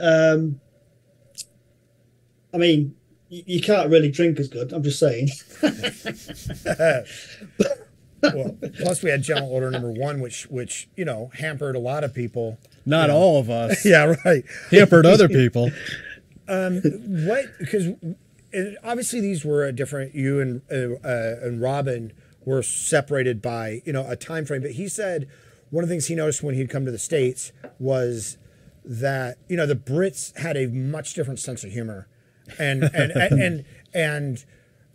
where like the spec ops guys that they would work with were almost kind of uptight in a way. Where they were. I mean, we've got a reputation of like taking the piss. Yeah. And you guys, you can tell sometimes you're saying something and trying to be funny or something. You kind of getting upset about it. you can see the faces changing. I'm not after a fight. I'm just like taking the piss out of you. Yeah. Guys that have a stick up their ass. Yeah, really getting serious. Like, oh, sorry, mate. We all right? Pasha, there's because of the time frame that you served in. I want to ask you a question that is maybe it is a little bit sensitive, and if you prefer to pass on this entirely, I won't be offended. There was an operation that the SBS participated in some shape or form in Nigeria in 2012. A hostage rescue that went really bad. Rescue of a British national and an Italian national. And I mean, if you have any sort of like insights into it, it might be a good opportunity to add some context. But I'd be interested to hear your perspective. But again, if you prefer to pass on this one, like I won't be offended by it. Well, I wasn't. So my role at that particular time, I was training guys at home. So I wasn't in. I had like a bit of a downtime of 2 years. Mm-hmm. So I was just teaching. Yeah. So I didn't really. And it was kind of my downtime, so I didn't really know much what was the weird thing is when things are happening around the world with units like this, you don't really always hear about them when you're on the camp, mm-hmm. because nobody's on camp. Right. Nobody's there. they're all everybody's out and about and doing things. Unless you're in quote an ops room watching or knowing about it, you don't particularly know until weeks, months later, and then you meet someone later on and say, "Oh, did you hear about so and so?" Because everyone's out and busy and getting on with it. So, and you don't actually necessarily know what each other's platoons are doing anyway. So, because you're focused on what you need to do, it's kind of your own little world. Was there anything that like came out of that to your recollection? I don't know, mate. Yeah, I don't know. Yeah. I mean, what for people who might not be aware, like what Jack's talking about is open source. Like it's known that, that this hostage situation happened, and yeah, and like nobody did anything wrong. It just like no, I wasn't implying that at all. I know that. But I mean, yeah, that was an example of a mission that went wrong, and perhaps. Well, when you operate with foreign nationals, it is what it is sometimes, You're not in charge over there. What was that like for you guys in Afghanistan? Like how involved, because you're not, you're called Special Forces in Britain, but you're not trained the same way the Green Beret are with the hearts and like the indigenous sort of hands-on stuff. How was that for you guys going from a kind of a CT role? And I know you were still like direct action, but you're still like dealing with villagers, dealing with, with things that are sort of, I'm going to say shouldn't have been necessarily in your wheelhouse. Well, to be honest, when you're on the ground, you don't really get much face to face with people. You don't really get much conversations. So you don't really need people to kind of do that. You didn't need to do all of it too much. Yeah. Yeah. So you're there for a different kind of reason. So there's no kind of hearts and minds when we're knocking on door or something like that. Yeah. So I think everybody wants to know, did you guys fall under General Order Number 1? And if not, did everybody come harass you guys to get them booze? We had good drinks now and then. Yeah. I was. So as your career moved along, I mean, you spent 12 years in the SBS. What were some of the other like roles that you fell in on, and some of the additional like skills that you learned as time went on in the unit? I did a lot of diving. Mm-hmm. I really started to enjoy my diving. And I spent a lot of time underwater, and I really enjoyed that. Which is more of a niche as well, because underwater, no one's saving you. There's so much safety involved, and the safety to the outcome. It's to get and do what you need to do with whatever all you've got is obviously what you've got on, and it's mostly life-saving equipment, really. Mm-hmm. And yeah, you still got your weapons, but that's kind of put to one side. It's mostly your life-saving equipment to get to you from A to B, and then you've got to actually get ready to prepare to have a scrap. Mm-hmm. So I think people don't understand, or don't sometimes think of that underwater part, or that water part it takes a lot out of you, Yeah. And you've got to learn how to, try and control your breathing and relax a bit and maintain it until you get to that position. And either you're going to get out or whatever you're going to do, then you've got to switch it on, because that's, even though you're underwater, that's a life-threatening position anyway. Right. Then at the other side, you've got a potential even more life-threatening, because someone's coming at you full steam ahead. Right. And then potentially you've got to get home. So the battle's not finished by you're just going to get a ride back on a helicopter or something. Then you've got to make your way back to somewhere else. That's, you're going to start, fatiguing quite quickly if you don't get it right, or if you're not going to get the straight line back to a position, because the tide's gone the wrong way, or something. You've planned the tide wrong. You're in a nightmare. Yeah. Was that a capability that you ever had the opportunity to use operationally? Yeah. That's pretty cool. Out of curiosity, because you guys did have this responsibility like the SA didn't have in terms of the maritime operation and diving, you know, when you're doing it operationally, like it's not paddy diving, you know, No. right?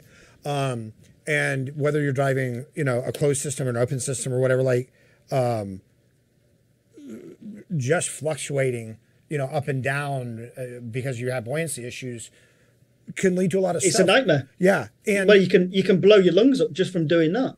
And so you guys are going, and you know, we've had SEALs on, and they probably go through the exact same stuff in the sense you go from this land war, and then you have to come back and be this, you know, proficient maritime operator and able to, you know, the proficiencies that you have to maintain. Safely conduct, Yeah. and it's and it's there's a lot of risk with those systems.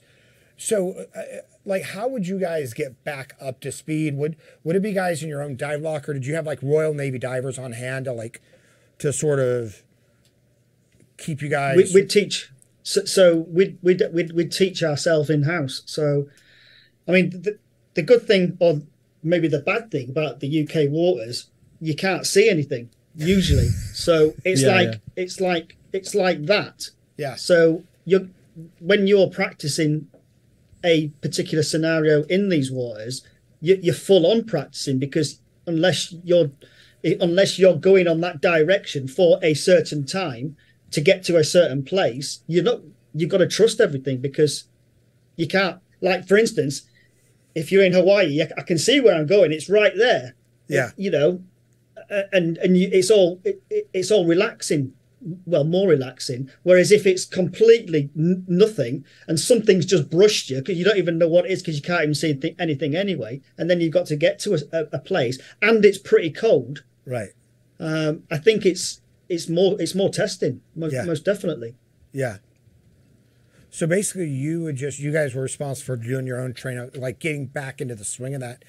Did you personally ever feel that across the breadth of missions that the SBS was responsible for, especially with the rotation, the cycle with the wars and everything like that, did you ever feel like you guys were kind of like that certain parts of your mission that you weren't doing, that weren't necessary for the war and stuff like that, that like things were falling behind because you had so many different responsibilities?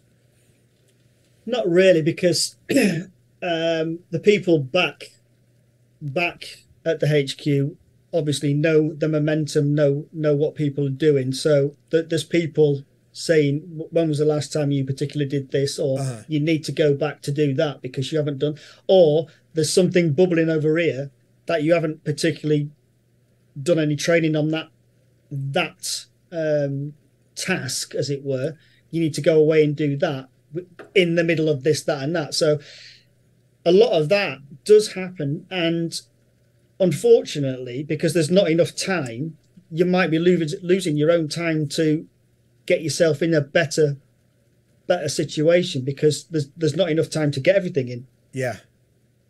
But then you think the outcome of what you're doing it for then kind of matters.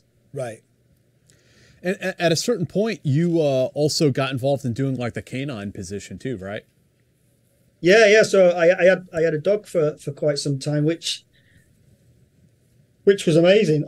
Unfortunately, I mean, dogs are amazing, but they don't seem to have a long lifespan.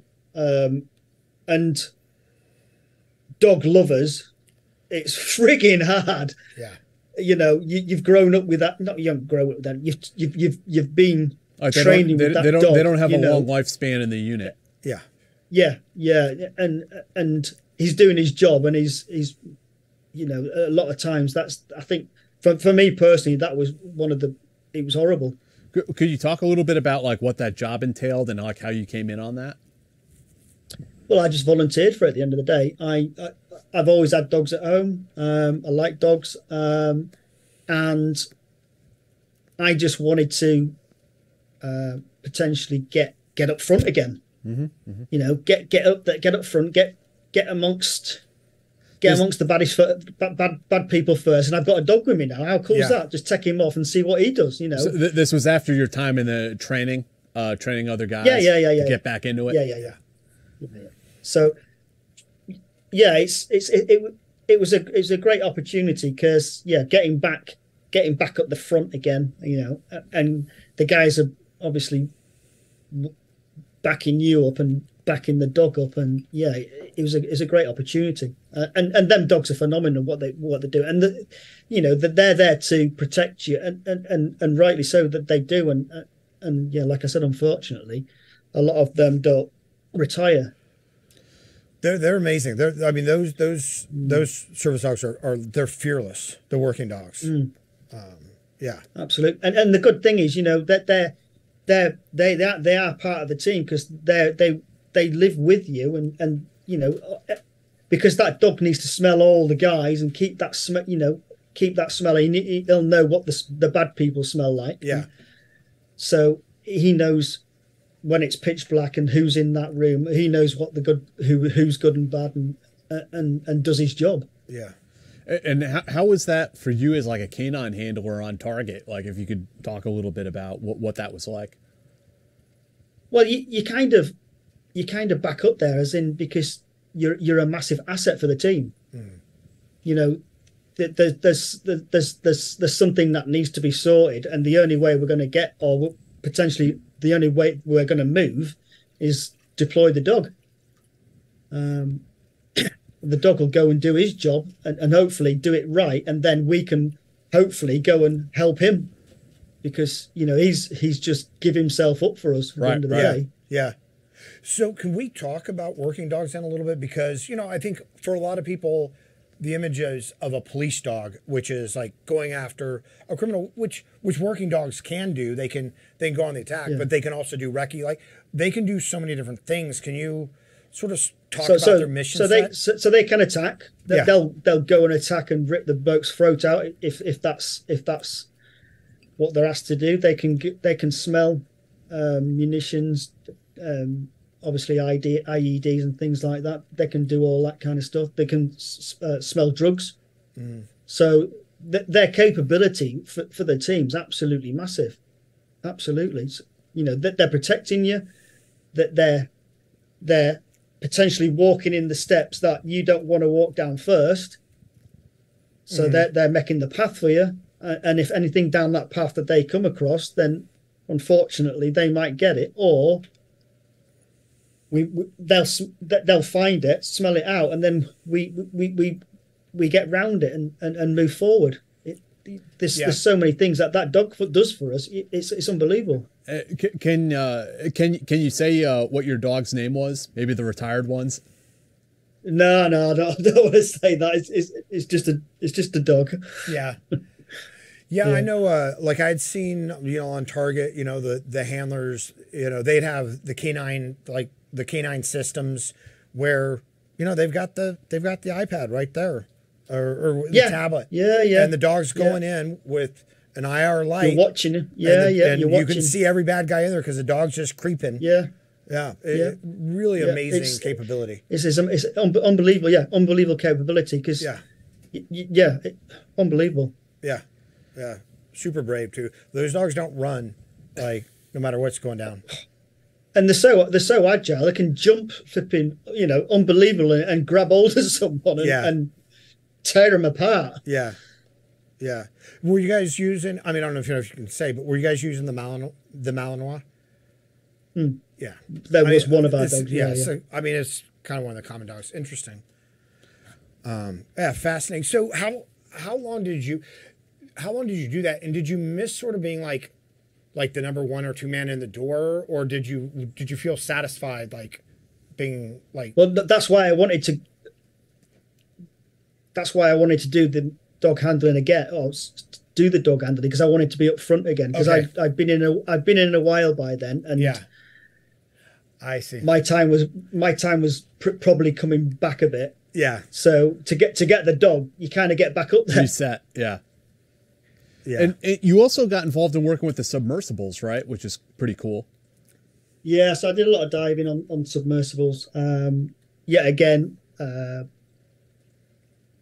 it's a system that you breathe obviously from, gets you around. It's a tool at the end of the day.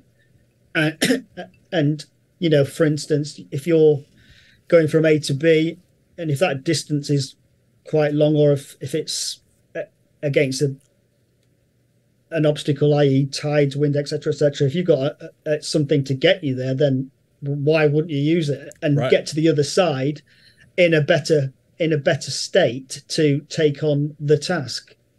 So the more equipment you can cheat kind of to get to do that, then it's a no-brainer.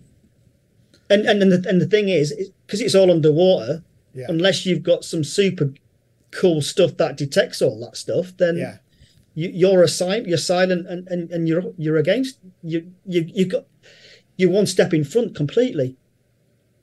So, like, having spoken with like SEAL delivery vehicle guys in the past, like they love the system to get them from point A to point B, and they hated the system because they weren't swimming while they were in it.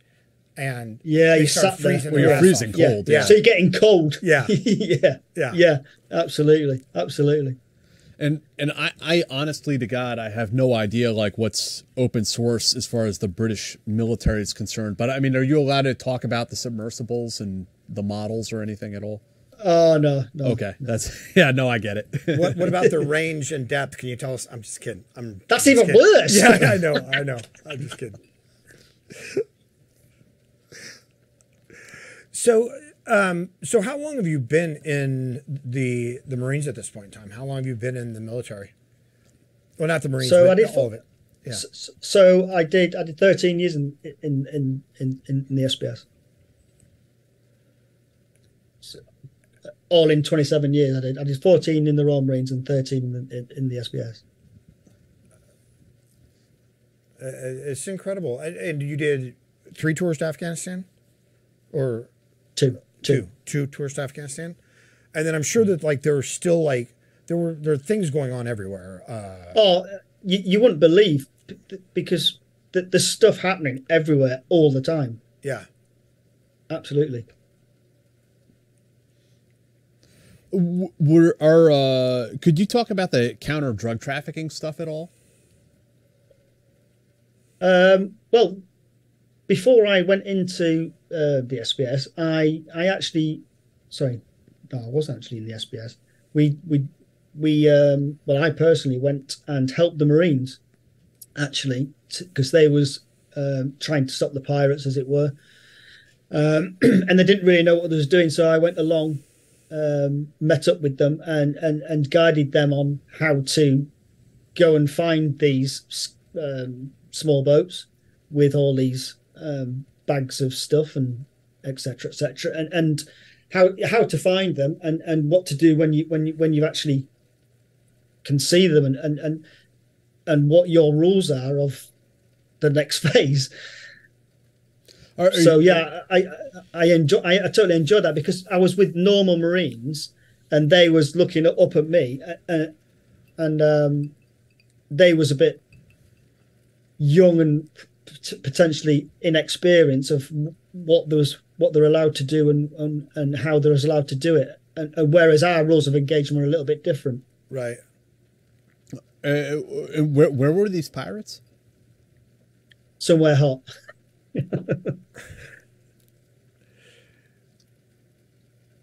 What was like, because so I'll say in the United States, like there were not just between presidents, but during administrations, like the rules of engagement in Afghanistan changed like constantly based on what like UNHCR was saying, based on, different types of things that were going down.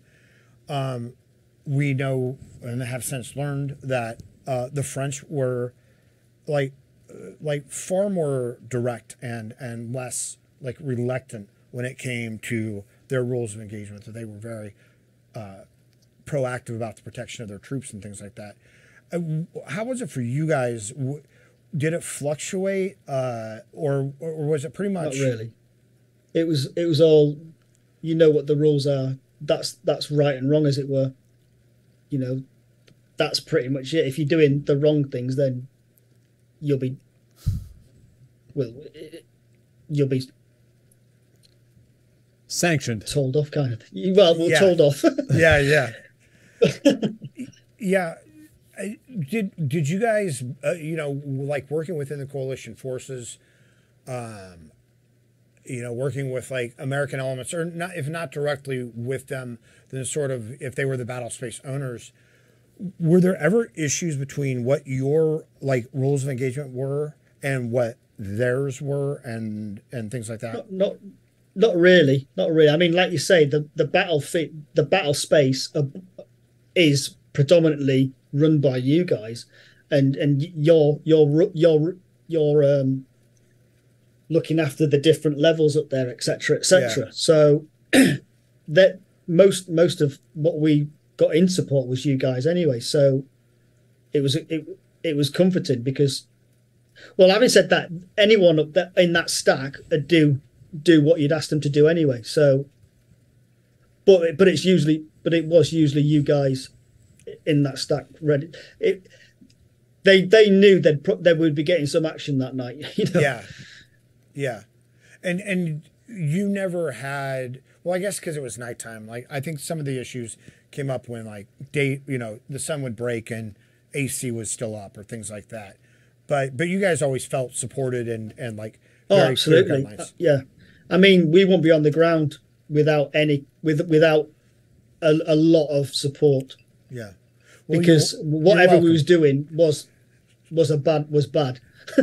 Yeah. From Jack and I and all Americans, you're welcome. No, I'm just kidding. I'm just kidding.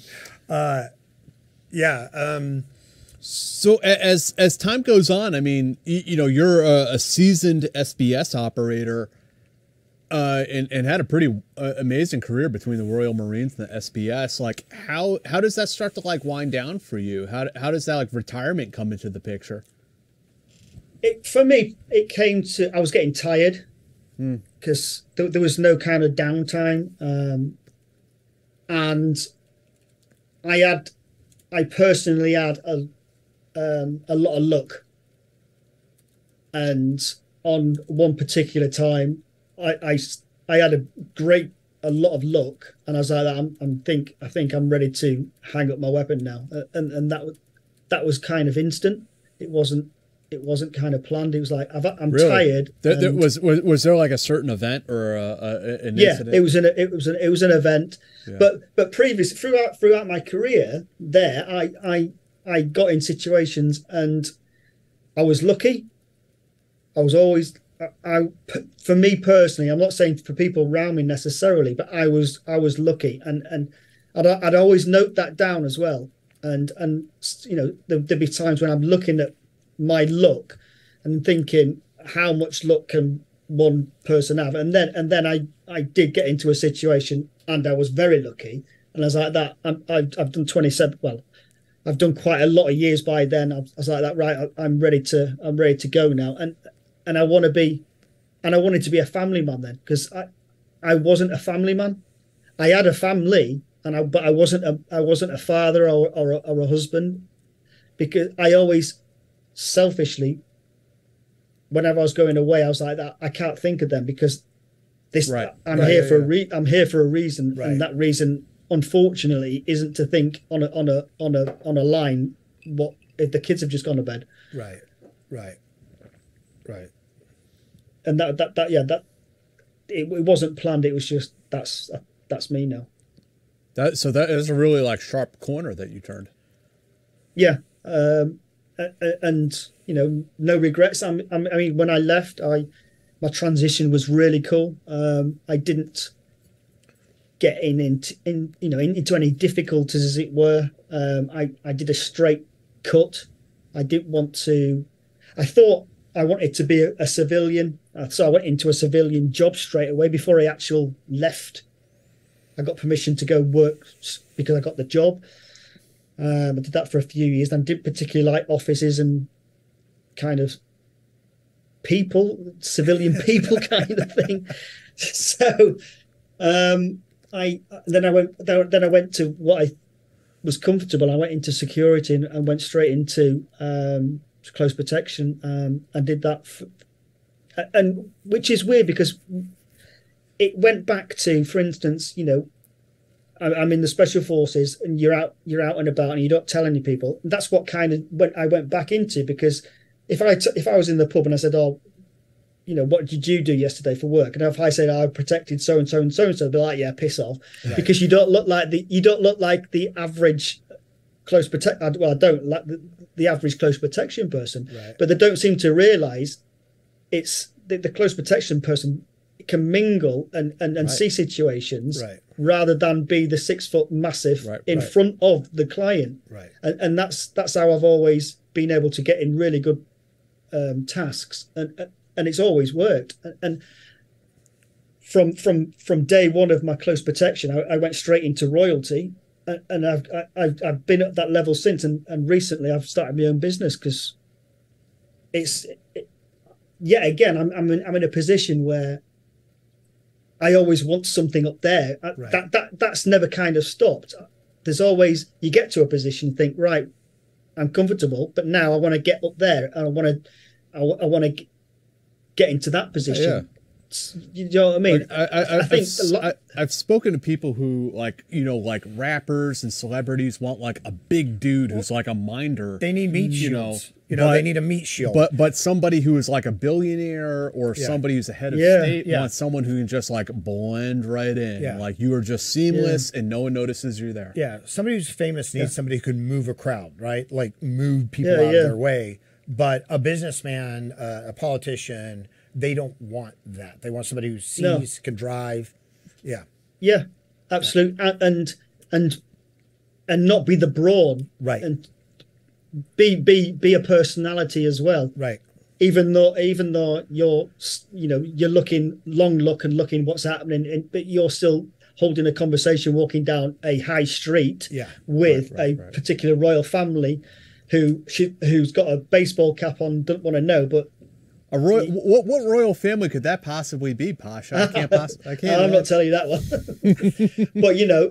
But it's so rewarding that I can to walk around in that space and give them the freedom that we all want. That freedom, but just because how they've been born or how money's got into them, they've got potentially have to change their lifestyle. But if they can do their normal pattern of life, and that's all they want, without getting any obstacles, as it were, then your job's done. Have you happened to work with a client who had an actual active threat, like a stalker or something like that? Oh, absolutely. I worked with a person who came to this country, who very, very famous Middle Eastern, very rich person, shall we say, who wanted to hurt her and the family. So there was a massive threat. And you don't really get that in the UK. I mean, there's not people walking around with weapons and things like that. There isn't, but there's money can talk at the end of the day. Yeah. I was going to ask Pasha on this particular subject. I mean, when you're a private security guard in the UK, are you even allowed to be armed? No, absolutely not. Yeah. No. So you have to be smarter, not harder. Yeah, absolutely. You've got to think and read what's happening. I mean, it's more of a mental task rather than a physical task, because you're scouring all the time. You're looking for potential threats, and the big threats. One of the big threats is walking around with a bottle of acid. How can you tell that bottle's not got acid in at the end of the day?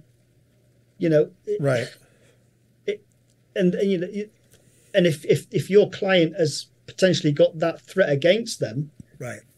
If you're walking down the street and they're walking around with a cup of coffee, right? That's a potential threat, and you've got to get yourself in the way of the client without the client knowing what's going on, or without the potential threat knowing what you're doing. Right. And 99.9%, it isn't a threat. It's just you're negating it by putting yourself in there and making it right that if it is a threat, you've got it covered. Do you want to talk about that a little bit? That you, I believe you have a security company today. Yeah, so Black Box Global.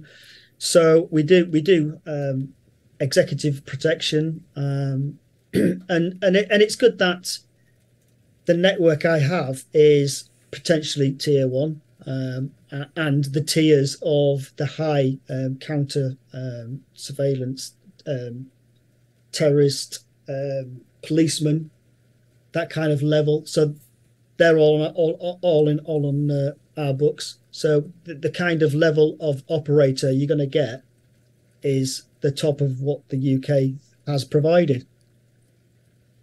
rather than, like you say, just a normal person who's standing at a door who's looking tough, but really, he probably can't even run down the road, and he can't even mentally see what the situation is getting himself into. Yeah, I think that one of the things you see with celebrities a lot is they get bodyguards. That's what it is. They get the biggest friends that they have. They pay them to protect them, and those guys often start fights instead of because they're looking gruesome, and people get the attitude, because why do you need to look like that and put a threat to other people when you're making you're the threat? The CP's making himself the threat, because he's egging people on to start something. Right. Yeah, it's a very different world between like celebrities often and like you say, like business people, high net value. Yeah, absolutely. And at the end of the day, they don't want it. They want to take off that posh, expensive watch. They want to go and have some freedom. They want to go to have a coffee.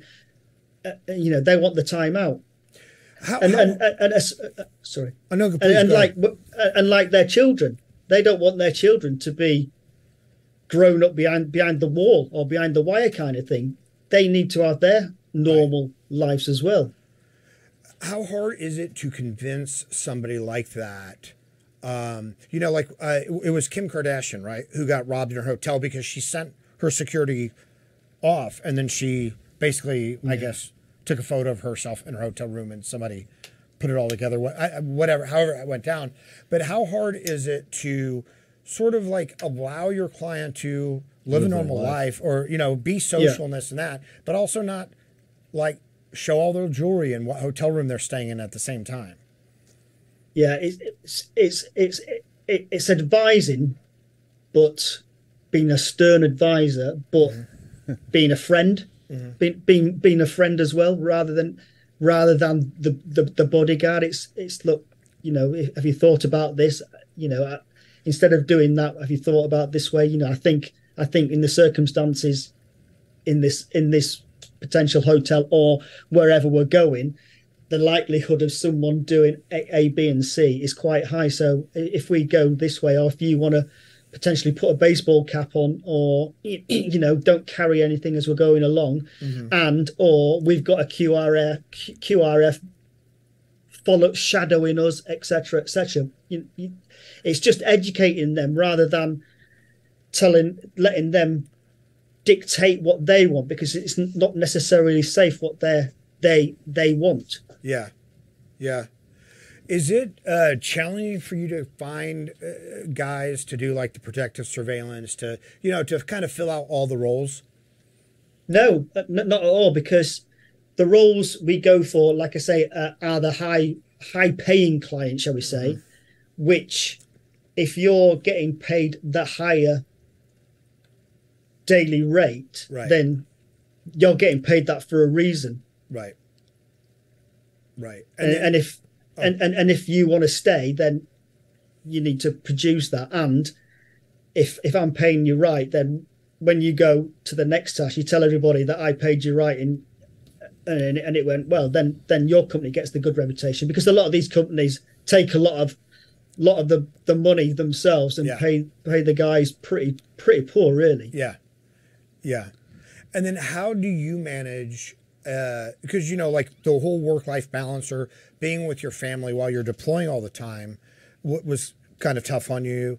How did you manage that with CP? Because that can also be a very demanding job. So when I went on a full-time royalty kind of job, it was a rotation, which was fine because at the end of the day, I was only a few hours from home anyway. Mm-hmm. I could always have a phone. I could always ring up. Whereas on deployments, etc., you can't. Whenever we went away, we wasn't taking our mobile. We didn't have a facility to do the communications, which is tough in these days. Which mm-hmm. 20, 30 years ago is we wouldn't do that anyway. But in these days, everyone needs to know what's happening now, etc. So. Right. My family's been used to the fact that they haven't heard from me for 6 months. So missing a day, not ringing up really isn't a problem. And because I'm in mostly the UK, there's not kind of a threat that because I haven't rang, right, that there's potentially something wrong. Right. And you're also not so worried about getting like in the right headspace. So I'm not going to talk to my family because I'm going on stop. Right. Yeah, absolutely. Yeah. And like, so you started this business, and where can people find you if are you on social media? We're not really social media at the moment. It's all our work at the moment has been word of mouth, but we've got a website, blackboxglobal.net. So if anybody is interested in them kind of services, you will get the high tier operator, whether that be military, police, you will get that, and with that comes a wealth of experience. And the good thing with that is because we've not just kept it military, we kept it police. All the new kind of systems, the arresting systems, what counter-terrorist, what the threats are, etc., kind of drips back into us now because it's kind of open source to them, right? That they can dwell on it and keep us updated. And for instance, if we went into a different country, we can kind of get the intelligence briefs of what is the threats in that place, where then our operators are more confident and happy that if I put out a job specification, they know what the parameters are or what the risks are before they actually put their hand up and say they're interested. Which I think that should be done from any kind of role, but a lot of people don't even do that. They'll say, is anybody available to go to, I don't know, for instance, Iraq for 3 months on, 3 months off? But right. What are you doing? What risk is that? Right.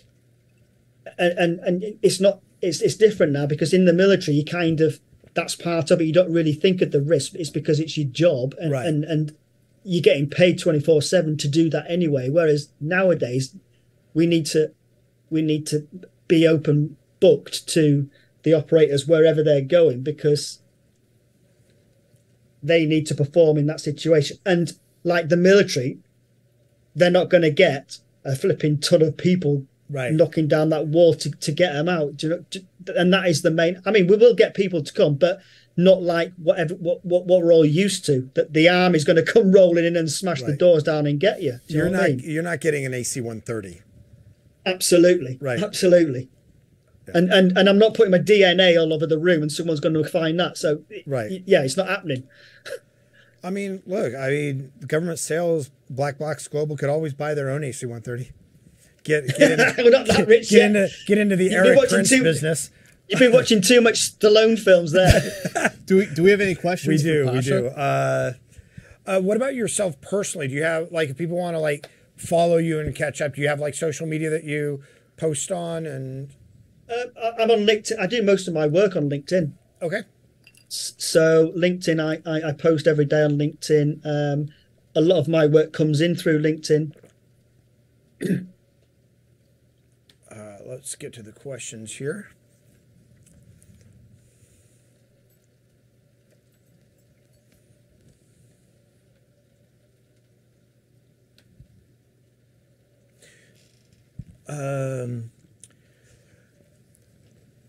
And again, we understand that the Commonwealth has much stricter rules on like freedom of speech for your veterans than the United States does. So if any of these questions are sensitive at all, just let us know. People completely understand. Joe's gotcha. Thank you very much. Did you get to work with the Special Reconnaissance Regiment on deployments? Yes. Patrick Howard, thank you very much. 50. I don't know what that is. DJ Sneed, maybe I missed something. DJ Sneed, thank you very much. Is there a higher echelon of SBS similar to Dev Group or E Squadron in the 22 SAS? And you had mentioned already that the SBS was basically SEAL Team 6. Yeah. So, Dee, did you happen to look at Patreon? No, but I saw that we might have had one.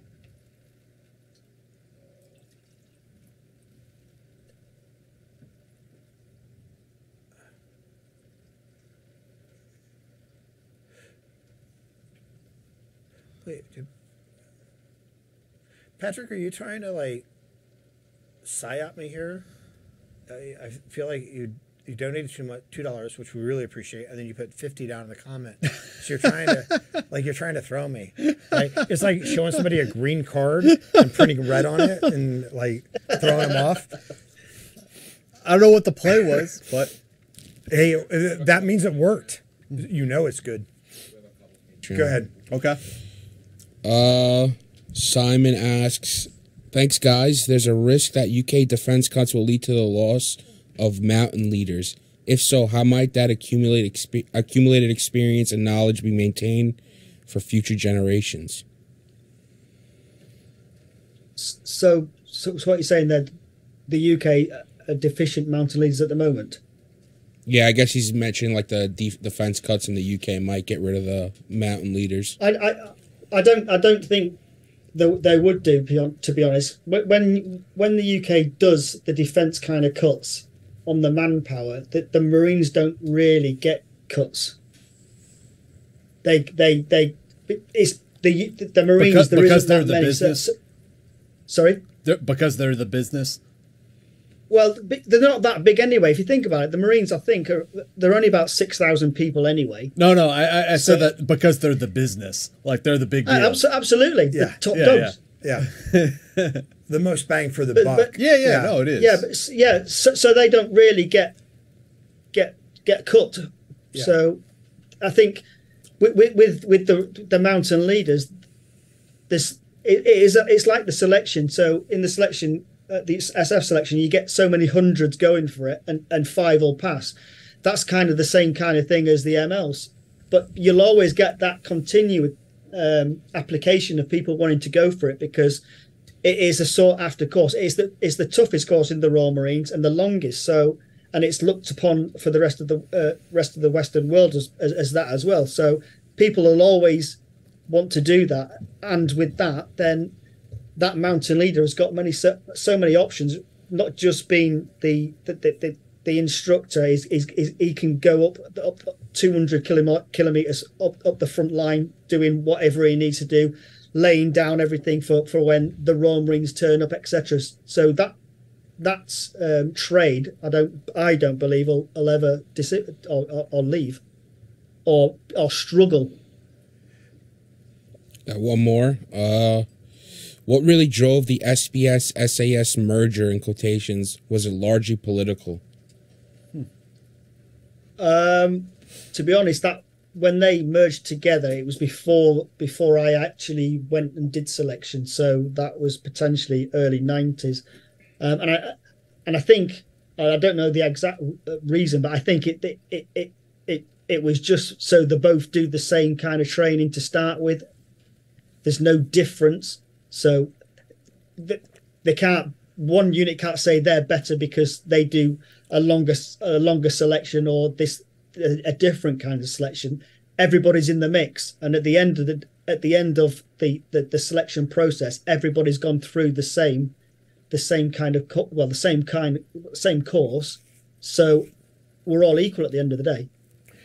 I think that what people really want to know, because when you compare like the tier 1 units in the US and you say you guys are sort of like SEAL Team 6, do you have better hair products than the SAS? Well, I am 51. Hey, we're all dealing with this issue. All of us. I'm not. I dealt with it when I was 30. Problem solved, problem staying solved. What is there what is the rivalry? Because obviously there's got to be a rivalry between the SBS and the SAS. But like, how does that rivalry? Like, what's the tone? Like, what are things you guys fuck with each other about? Well, we don't really. Really? At the end of the day, it'll just be banter. It'll just be banter. Yeah, but it'll be nothing. It'll be nothing sinister. It's just banter. I don't mean sinister, but like, are there things you guys hold against each other? Like, I mean, in a joking way. Like, we tease SEALs incessantly, but it's one team, one fight. Like, we have nothing but love for them. Yeah. But yeah, I mean, because they play volleyball, they have nice hair products, and you know, 6-pack abs. I'm a little jealous. Yeah, I am. Well, the SBS do look a lot fitter than the SAS. And you said they're better, so well, no big deal. Hey, it happens. Is there anything that we neglected to cover? Anything that you want to talk about that we missed?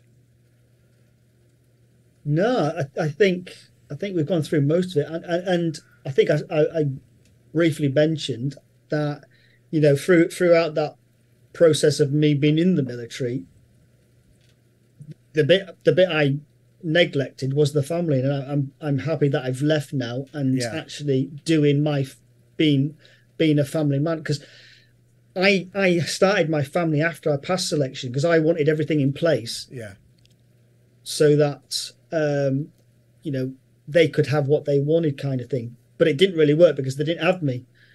So now that they've got me, I need to rewind as much as I can to try and squeeze in what I can before they've gone, and that is difficult because there's only so much that the children want to do with you. Firstly,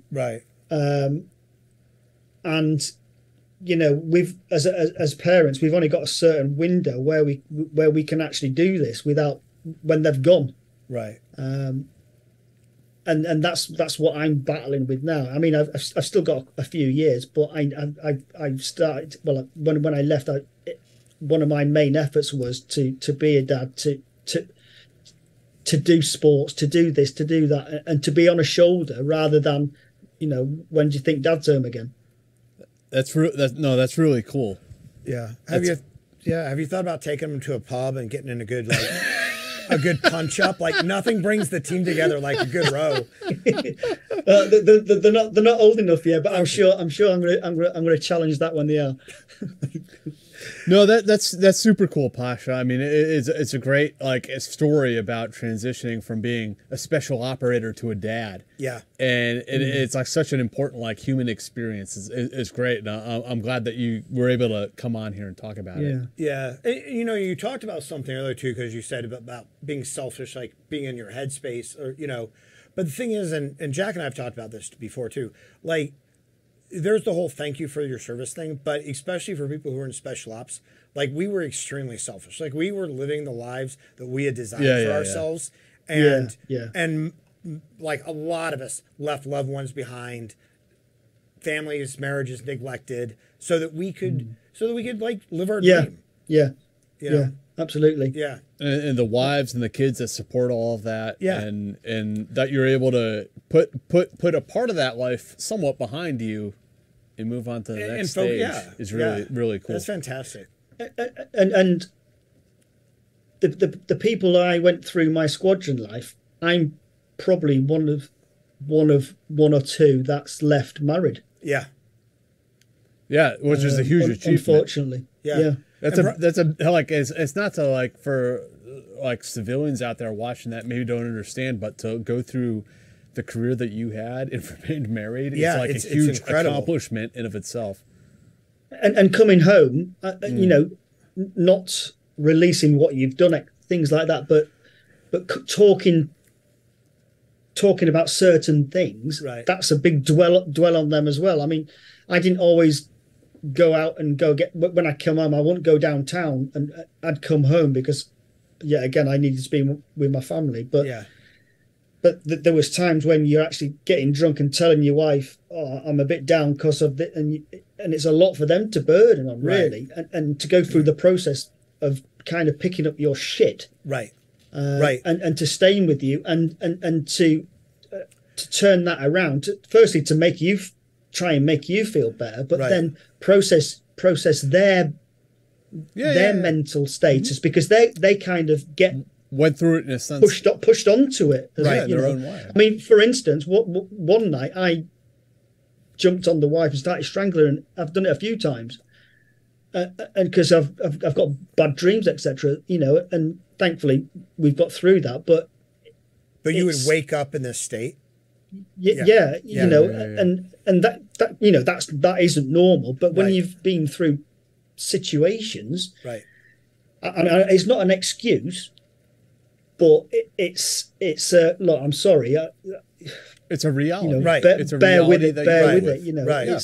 There's something in there, and I don't think you can ever get away with or push things away completely. There's always something in that hard drive that at some point comes out now and then, and we're not prepared. We're not on our toes thinking about it, because we don't think it's going to happen, and we want to push it away because we're better than that. But the trigger points, and we don't know what them trigger points are, and they do come out, and we have to.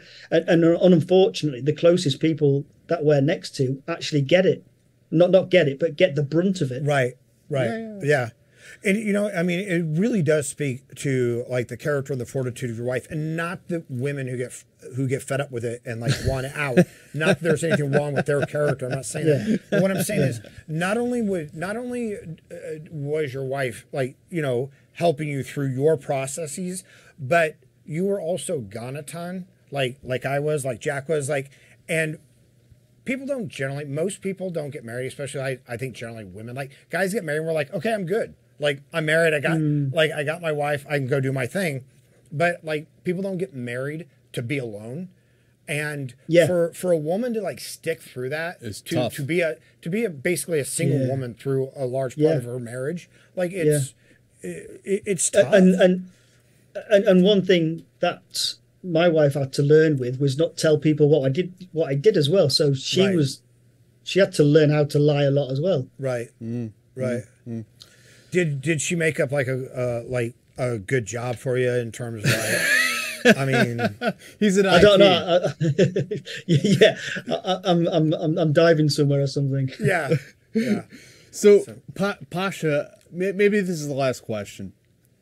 How do you, and this is for my own benefit as much as anyone else, how do you talk to your children about your military service? What do you tell them? I don't really talk about it, to be honest. I'm in my man cave now, so I've got all my memorabilia out. But I've got two boys, and they're not really interested, which I kind of like, so I don't have to potentially lie to them. So I try not to. Yeah, I try not to. You don't want to tell any stories. But having said that, yesterday my eldest son was at school, and he kind of Googled me, and I was on a YouTube podcast. And I was like, what was you doing? I was like, well, if you want to know, just listen to it. It's not a problem. Well, Pasha, I mean, I don't know how old your children are, but there's going to come a time where, and this is presumptuous, but you're going to have to tell them what you did and who you are. Well, I would actually like to do a book for my family. That I want to do that. I mean, because my wife's always telling me, because the stories are still there, and at some point the stories are going to go and fade and be something that at the time I'm probably making up. That you think happened and maybe didn't. Right. But if I had the time and the finances, potentially, I would actually like someone to make me a book. So when my kids potentially get old enough to want to read it, they can read it, and or when I've potentially gone, that's part of what I did, because no one else is going to tell them what I did. Right. And there's not going to be any TV programs, is there? But that's what we're doing here, right? I mean, Yeah. and the podcasts that you're going, we're hoping that they're the new autobiographies, right? That they're the new like personal history in the in the historic context of, obviously there are going to be a lot of personal things that you would pass to your children, details and things like that you wouldn't share with the public, but hopefully one of these days when they do get interested. Yeah. They'll watch the Team House and they'll subscribe and join our Patreon. Yeah, there you go.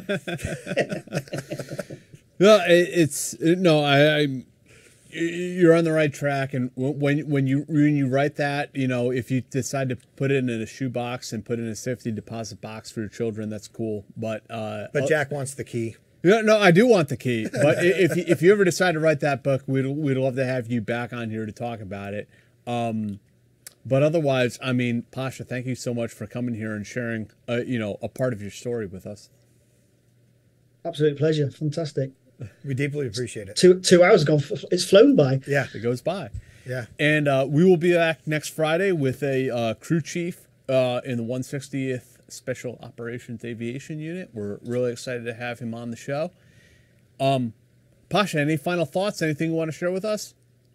I'm all good. All good. Right, man. Thank you, man. And we will see all of you guys out there next Friday. Bye, everybody.